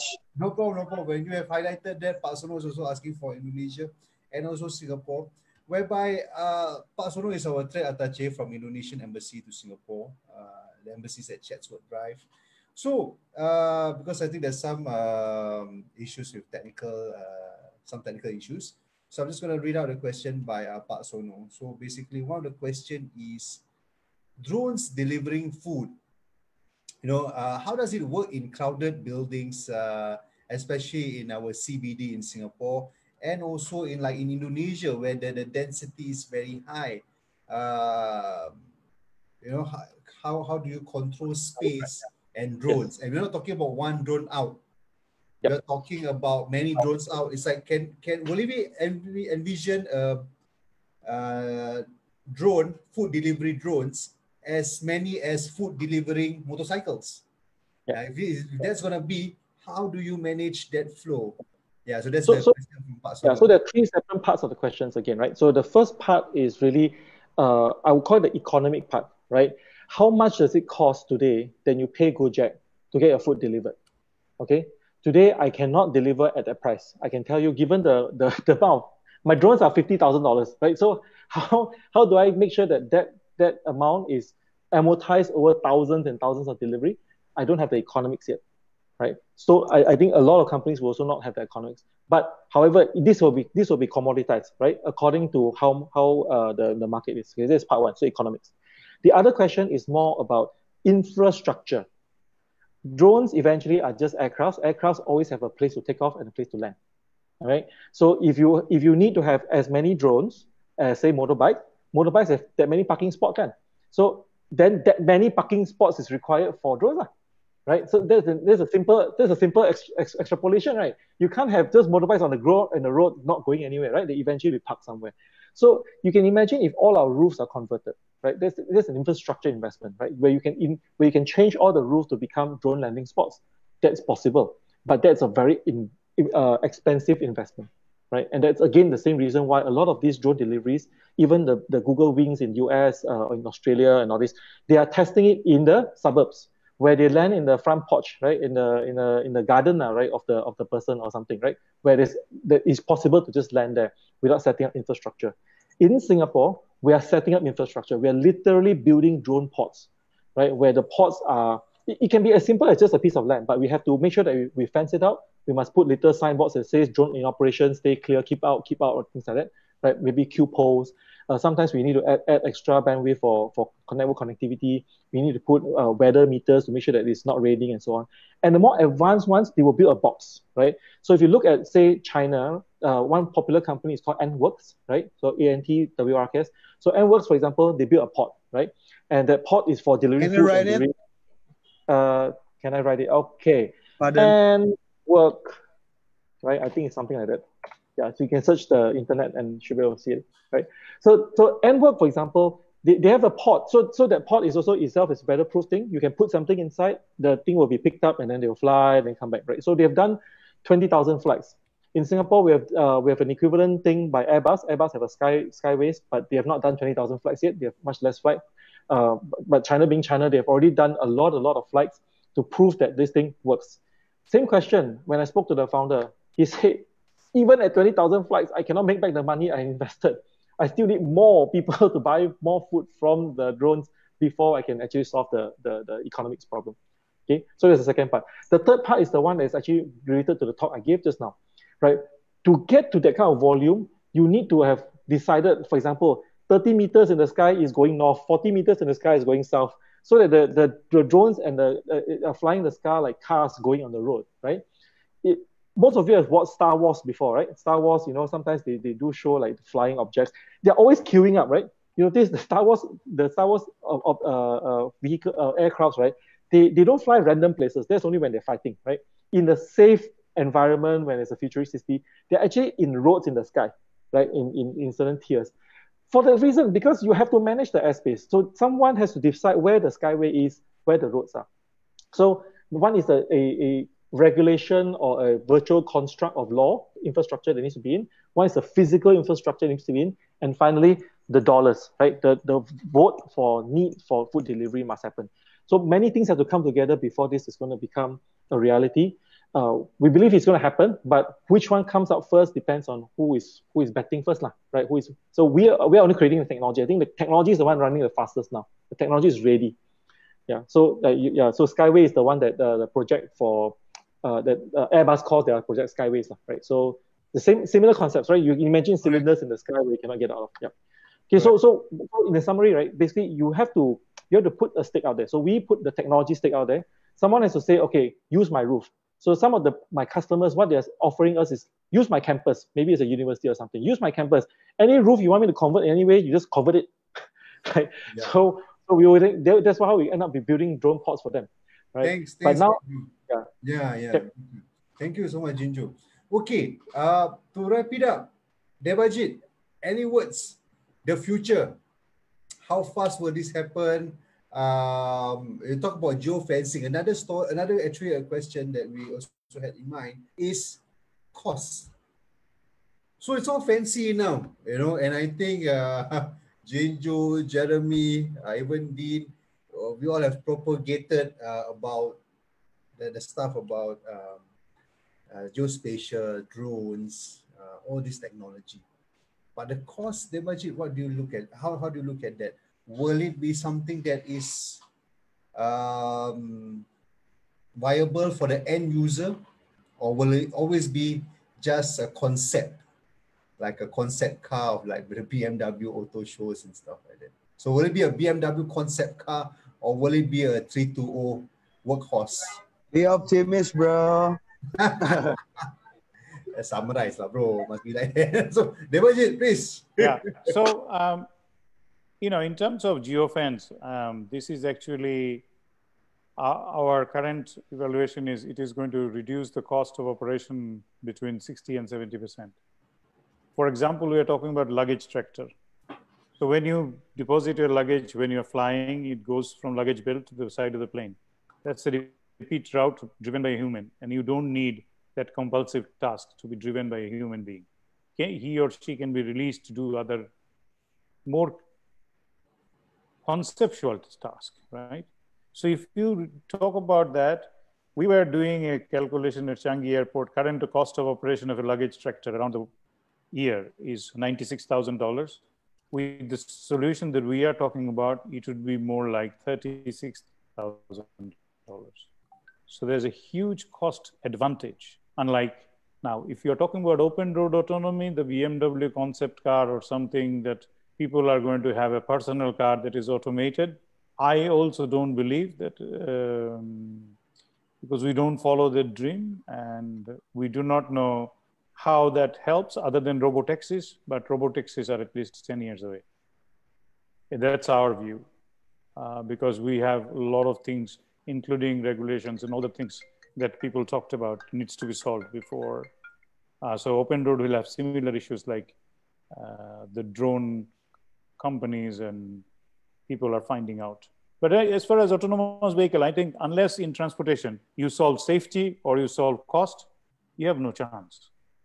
Then it's, we are not a laboratory. I don't feel we're doing it for the sake of showing the next technology. It's the business venture.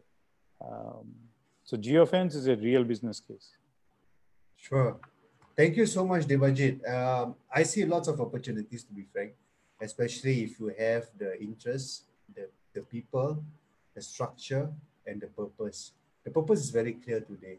That's the in thing, the future of things. And like, for example, when I hear skyways, geofencing, these are things that are not yet, not many people have paid much attention to it, just this particular group. But if you are looking at infrastructure, I would say developing infrastructure, the next infrastructure is probably the skyway, how you regulate things. So okay, yeah, we have actually reached 5 o'clock, and that's how we always emphasize that we actually we don't take too much of everyone's time. But okay, before we go any further, I'm just going to first of all say thank you so much for being here, taking time to actually share your views, share some ideas. And this is what the whole idea is all about. I think at least for me, I've got a lot of information, a lot of knowledge. I'm sure it's also the same with most of you guys. We can see lots of opportunities. We should discuss this even further in our group chats. And so I thank our speakers. I thank GeoWorks. Do like their Facebook page, get to know more about them. They actually, I think I'm going to do a quick share over here. Quick share over here where, let me see, where's the GeoWorks page? There's the Garuda Robotics. Okay, here. Yeah, so GeoWorks page, do like, share, and follow this page. And over here, they do mention, say that we are pleased to announce the registration for Geospatial Week. This is mentioned by Jinju, I think, just now. The registration page going to be open very soon. And once we have it, we're also going to share with all of you. So it's a whole week full of speakers and sharing of ideas. There are almost 60 webinars. This is a virtual edition again. I know they wanted a physical session so much, but again, with all these safe measures, it doesn't make much sense to have a physical version. So on top of that, thank you so much for your support. Do also share our page, like, follow, because you can also catch the live version, which will be recorded later on, and you can just click on it. Okay, guys. So what we always do is, at any point of time, just continue our discussions. Again, I'm not going to end this. I'm just going to end the share. And again, I thank our speakers. If our speakers need to go off, I totally understand. Or anyone needs to go off, please. I understand. But if anyone wants to stay, have a bit of a chat, catch up, do continue to be here. Again, I am thank you so much for SMCCI for their support of this event. Appreciate it from Farhana, and I also know their Honorary Secretary Fazli Mansur also was attending it. To our partners from Indonesia, Malaysia, Philippines, we appreciate it a lot. And also to the team at Torch. I'm just the front guy who is assigned to talk today. But the guys behind me, they work tirelessly. Appreciate it much. So guys, yes, any thoughts, any views? Sheikh, where are you heading to, Sheikh? From front view, now you've got side view, Okay. No, just I had some appointment, so I'm not able to catch you earlier. Earlier. Thank you so much. So on the road, so I thought just okay lah. I still got some time now. Yes. Appreciate it. I mean, we covered a good topic over there just now. Driverless vehicles. Again, things that I know you have a keen interest to see what you can do over in this new technology. But also at the same time, it's also interesting to, again, it's probably back to data, whereby now that the CB is now lifted to a certain extent. So meetings are back again, physical meetings, people are moving around. How does it affect our business? On the flip side, now, so you were prepared for CB, you tried to be prepared for CB, the circuit breaker, the lockdown. Now, things are opening up.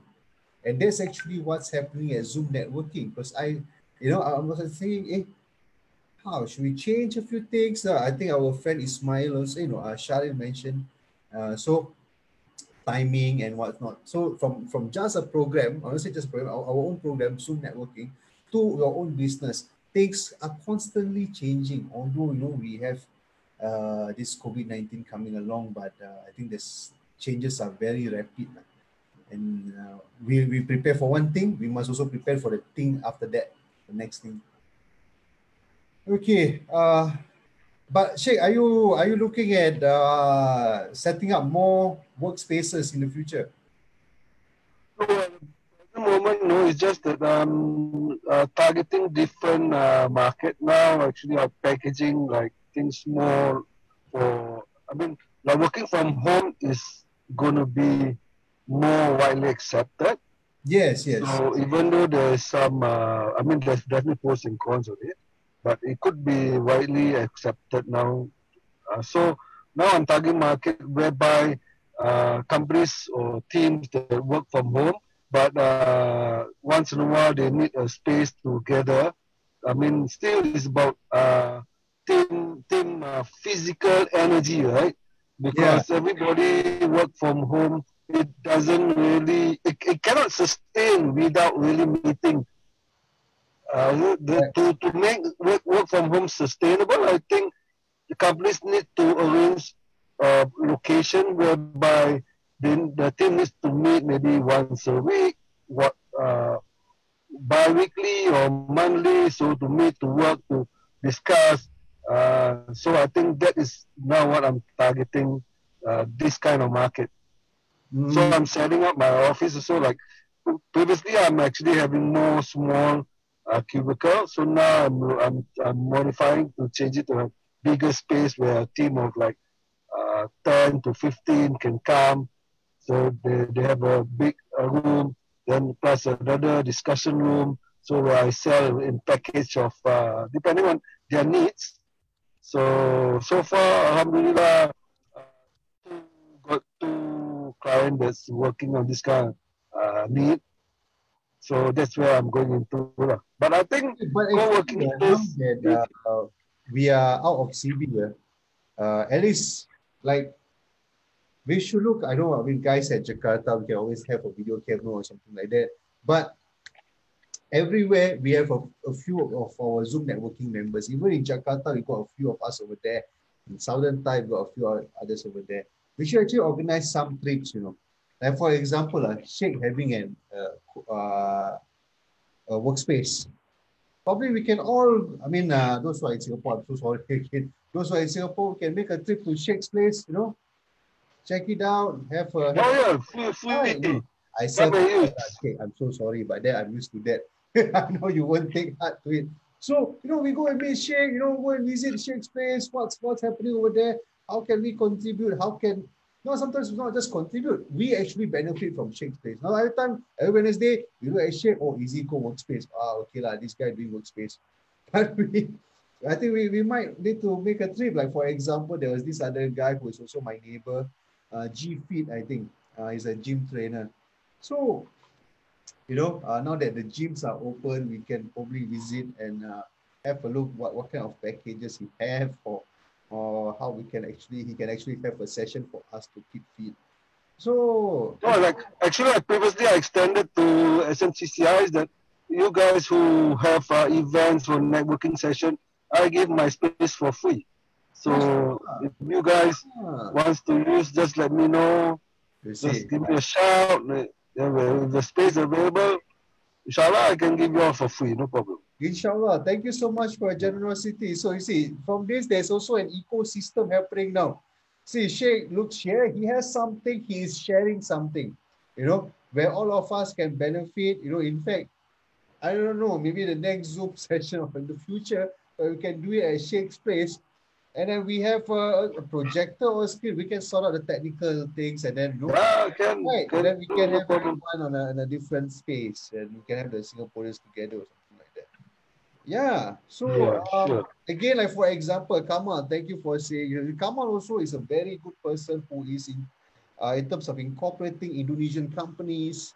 The whole works. Your PT PMR. He's the right guy. He knows the stuff. So this way also a potential collaboration where Kamal and Sheikh probably can work together. Again, on a smaller basis, that's slowly we grow, whereby, the co-working spaces, because it's correlated. You have a space, you have set up a company, and vice versa. As Kamal, you switch on your mic really. So Kamal. In Jakarta now, the co-working space is like, we call it banting harga, They are selling at very discount price. Even I cannot tell you how many price I got for one PT that want to set up. Even the big boys.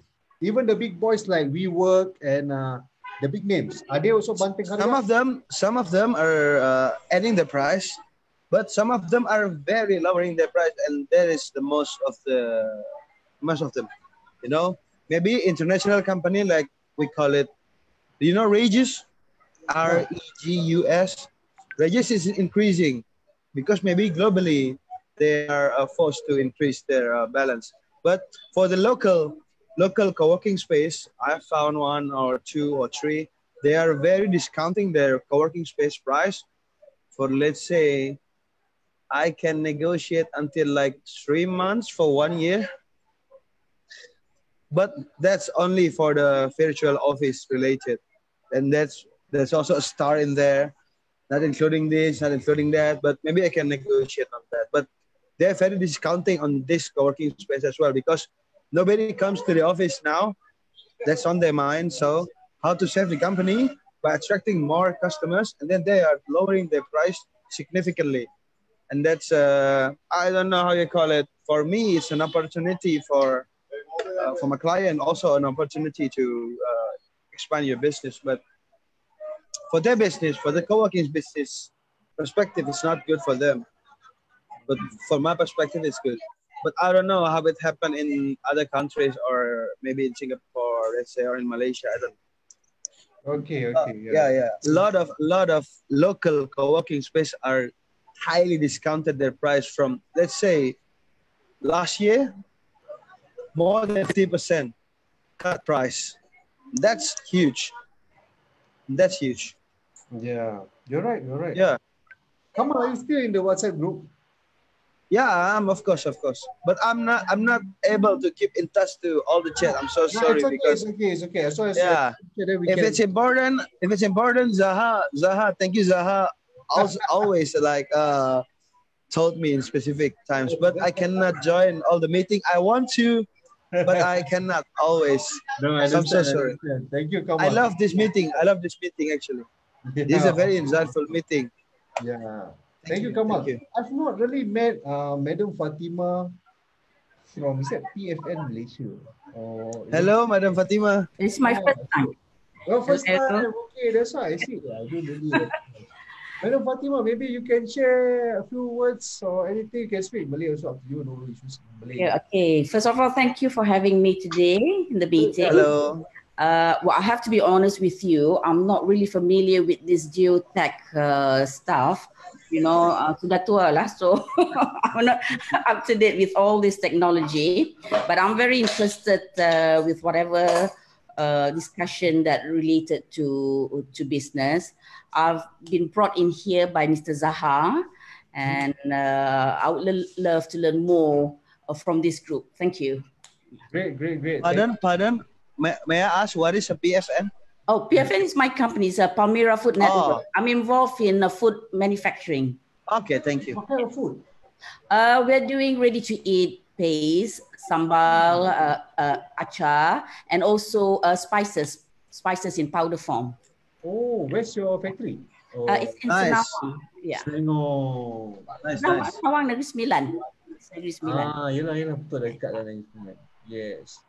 Okay. Yes, thank you so much, and we hope you join us in the future. Hopefully, thank you. Yes, we'll do. Appreciate it a lot. Can I ask for the next topics? Yeah. In private chat to you, Siraj? Okay, sure. Please propose. And Because it's very important for Indonesian, and it's an opportunity for you guys. great. For all of you guys outside of Indonesia. For sure. But I will talk in private chat with you. It's okay. Sure, buddy. All right. Enjoy your coffee. Thank you. I wish I'm there. Okay. Mr. Panumat, how are you, Mr. Panumat? Alhamdulillah. That's I'm fine, good. thank you. Yeah, when just now the Versa fleet was saying about 4G, not 4G. They were saying that their technology can also, they have tested their technology. It can also be implemented in areas with low network ability. And that's why I find that as we go along, it's not about the network capability of the city. It's whether the apps or the tech can adapt to that. Yeah, because you want to wait for the whole country to upgrade the technology in certain cities, it might take some time. It's always also a political move. Okay, thank you, Sharifuddin. Thank you, Sharifuddin, for coming and joining us. Appreciate it. Okay, so, but also for the apps to adapt, because the bigger population of the world doesn't have strong internet. In fact, there are certain times where Singapore ourselves have internet outage. You know, our internet is down, you know, and things like that, although somehow the news doesn't go out of the country. Okay, so I do hope, Mr. Panumat, you know, let's look at certain areas like this also, because I find when they are talking, it's also a way whereby boosting tourism. Because again, over there in Naratiwat, lots of sites to see, lots of places to see, but sometimes, you know, you can't access them easily. And if you want me to climb over the hill, just because there's a view, you must show me the view first. That's the story, right? Yeah. If you don't show me the view, I won't climb the tree. I won't climb the hill because I'm just too tired. But you say, hey, Siraj, on top, there is, look at this waterfall. And then I will be more than happy. I'll say, okay. So that's where, in fact, untouched places, not say untouched, but lesser developed, untouched places in Naratiwat provides, it's like a clean sheet of paper. You know? So when you talk about geotechnology, when you talk about mapping it back again, you know, on the online version, it's easier than in Singapore, in Jakarta, where it's very dense. You know, things are changing. Suddenly there's one building in the middle of the city. You know, tomorrow there's another side building. But for it's something for even like Naratiwat to look at, and probably guys in the future also I'll have a chat with Kai and Zaha and all that. And then maybe some of you, we can again discuss again, highlight to you. And then we can have another session with SLA, GeoWorks, for Singapore Land Authority, where we can see future opportunities and whether they want to come. Probably, I don't know. I mean, nowadays in Singapore, all the government agencies, let me check first, are they all here or not? No more here, okay? So the government agencies commercializing in a way. So they want to go out, they will go out and they will actually offer some services and then see what they can get in return.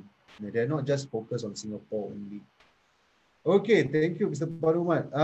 Azuni, thanks for joining us, Azuni, today. Miss Azuni, appreciate it a lot.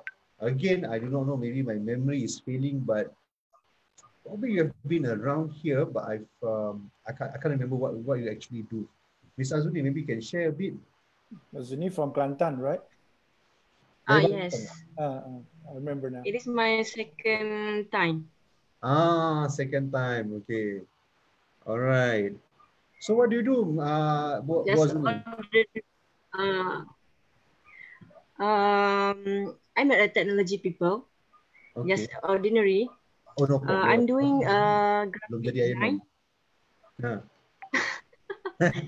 Just doing a graphic design.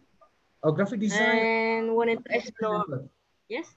Now I remember like graphic design. Yeah, I thought I saw, and I think the team also mentioned that you are into graphic design. So, graphic design, you do sell your, like, you know, we can engage you to do some of our posters or things like that? Or what kind of design? Yes, poster. Actually, I have a small shop before, and then telah pun dirobohkan kerana membesarkan jalan. So, I just doing my job at my home. And now I am looking for new things to explore, like meniaga kecil-kecil seperti just a new idea like serunding ataupun ketupat. Serunding daging ataupun ketupat. Serunding kan? Serunding. Serunding kan. Ya. Saya dengar serunding. Serunding daging. Ada seruling tak? Serunding daging kan? Serunding lah. Okey. Kalau Indonesia apa serunding? Sama kan? Azhar? Dendeng Is it dendeng Adalah. Kan? Dendeng serunding we have. The coconut flakes and with coconut coated in the dendeng. Apa namanya ya, Kamal? Dendeng serunding. Dendeng juga lah. Oh, I see. Dendeng. I see. So, maybe okay. Dan juga ketupat frozen. Apa banyak untung daripada buat graphic design ke? I tanya. Ramai dah sekarang ni. Sebenarnya, nak bagi tahu situasi sekarang ni ramai sangat yang buat graphic design. Ramai sangat. Ya, okey. Faham. So yang ada macam miskra, like instant noodles. So kena explore something new untuk mencari lebih banyak lagi rezeki. Maybe frozen. Betul. Whatever that puts food on the table lah. Pada saya masa sekarang ni, zaman ini bukan zaman untuk memilih. Bukan zaman nak macam say no. Apa you rasa boleh ada rezeki halal, why not, you know? Cubalah. Cuba dan insyaAllah dengan niat ikhlas, there will be an opportunity. In fact, insyaAllah. Thank you. Mungkin boleh link up dengan siapa, Zah, maybe boleh link up dengan boleh. Ini 2 kali punya ni, Kamal. So, maybe Pak Zahar boleh link up dengan Iman and then see how we can get some samples from Azuli. You know, I think that sure boleh. Boleh share. Tapi hari ni tak boleh share lah. Nanti tahu bila. Tapi ada expiry tak? Biasanya serunding ni dia tahan lama. Boleh taruh dalam fridge kan dan lepas tu panaskan. Boleh. Macam ketupat frozen. Bila want to eat, lepas tu baru kita akan masuk dalam kita punya air fryer ke. We can try out kita ambil berapa harga dia. In fact, like all this macam Puan Fatimah pun, you know, kalau ada sampel-sampel, I think talk to any one of us, myself, Kai or Zaha. Usually friends will know that it's easier to get to Kai or Zaha. Somehow it's a bit more difficult to find it. But so hantar sampel dan kita boleh cuba, kita buat review, you know. Then pasal kita tak ada end date. Ni pandemic, ini border, tak ada date yang Okay, Disember tu buka. Tak ada, dah tak ada date. Ini PKP pun saya tengok dah berapa minggu dah. 6 minggu, sebulan, 3 bulan, dah 5 bulan pun. Dia tak ada cerita. Ini dua menteri pun berdiri depan causeway, ambil gambar lah. Senang kata Okay. Jadi boleh buy sometime lah. This is standard lah Kalau I menteri pun I buat tu macam. So, itu tak apa. Kita tak boleh buat apa-apa. So, kita will have to get kita punya sample going, online pun going, InsyaAllah, I think Pak Zaha and Pak Kai also have a program whereby kita bawa masuk our neighbors products into Singapore and how they go out again. Pasal kita dah ada kolaborasi dengan apa dia panggil tu, distribution center.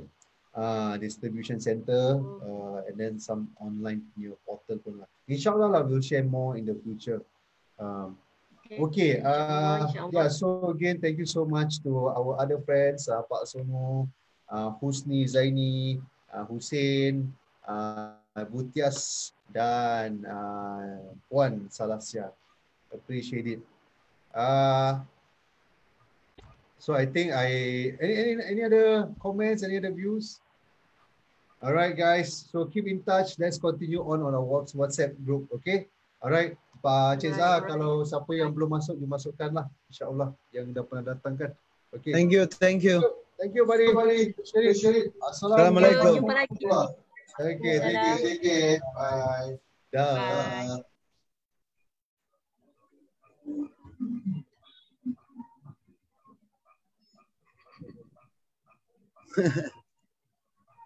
Facebook Live still on. Ramai ya. Can we close live Facebook first? So we can have private conversation.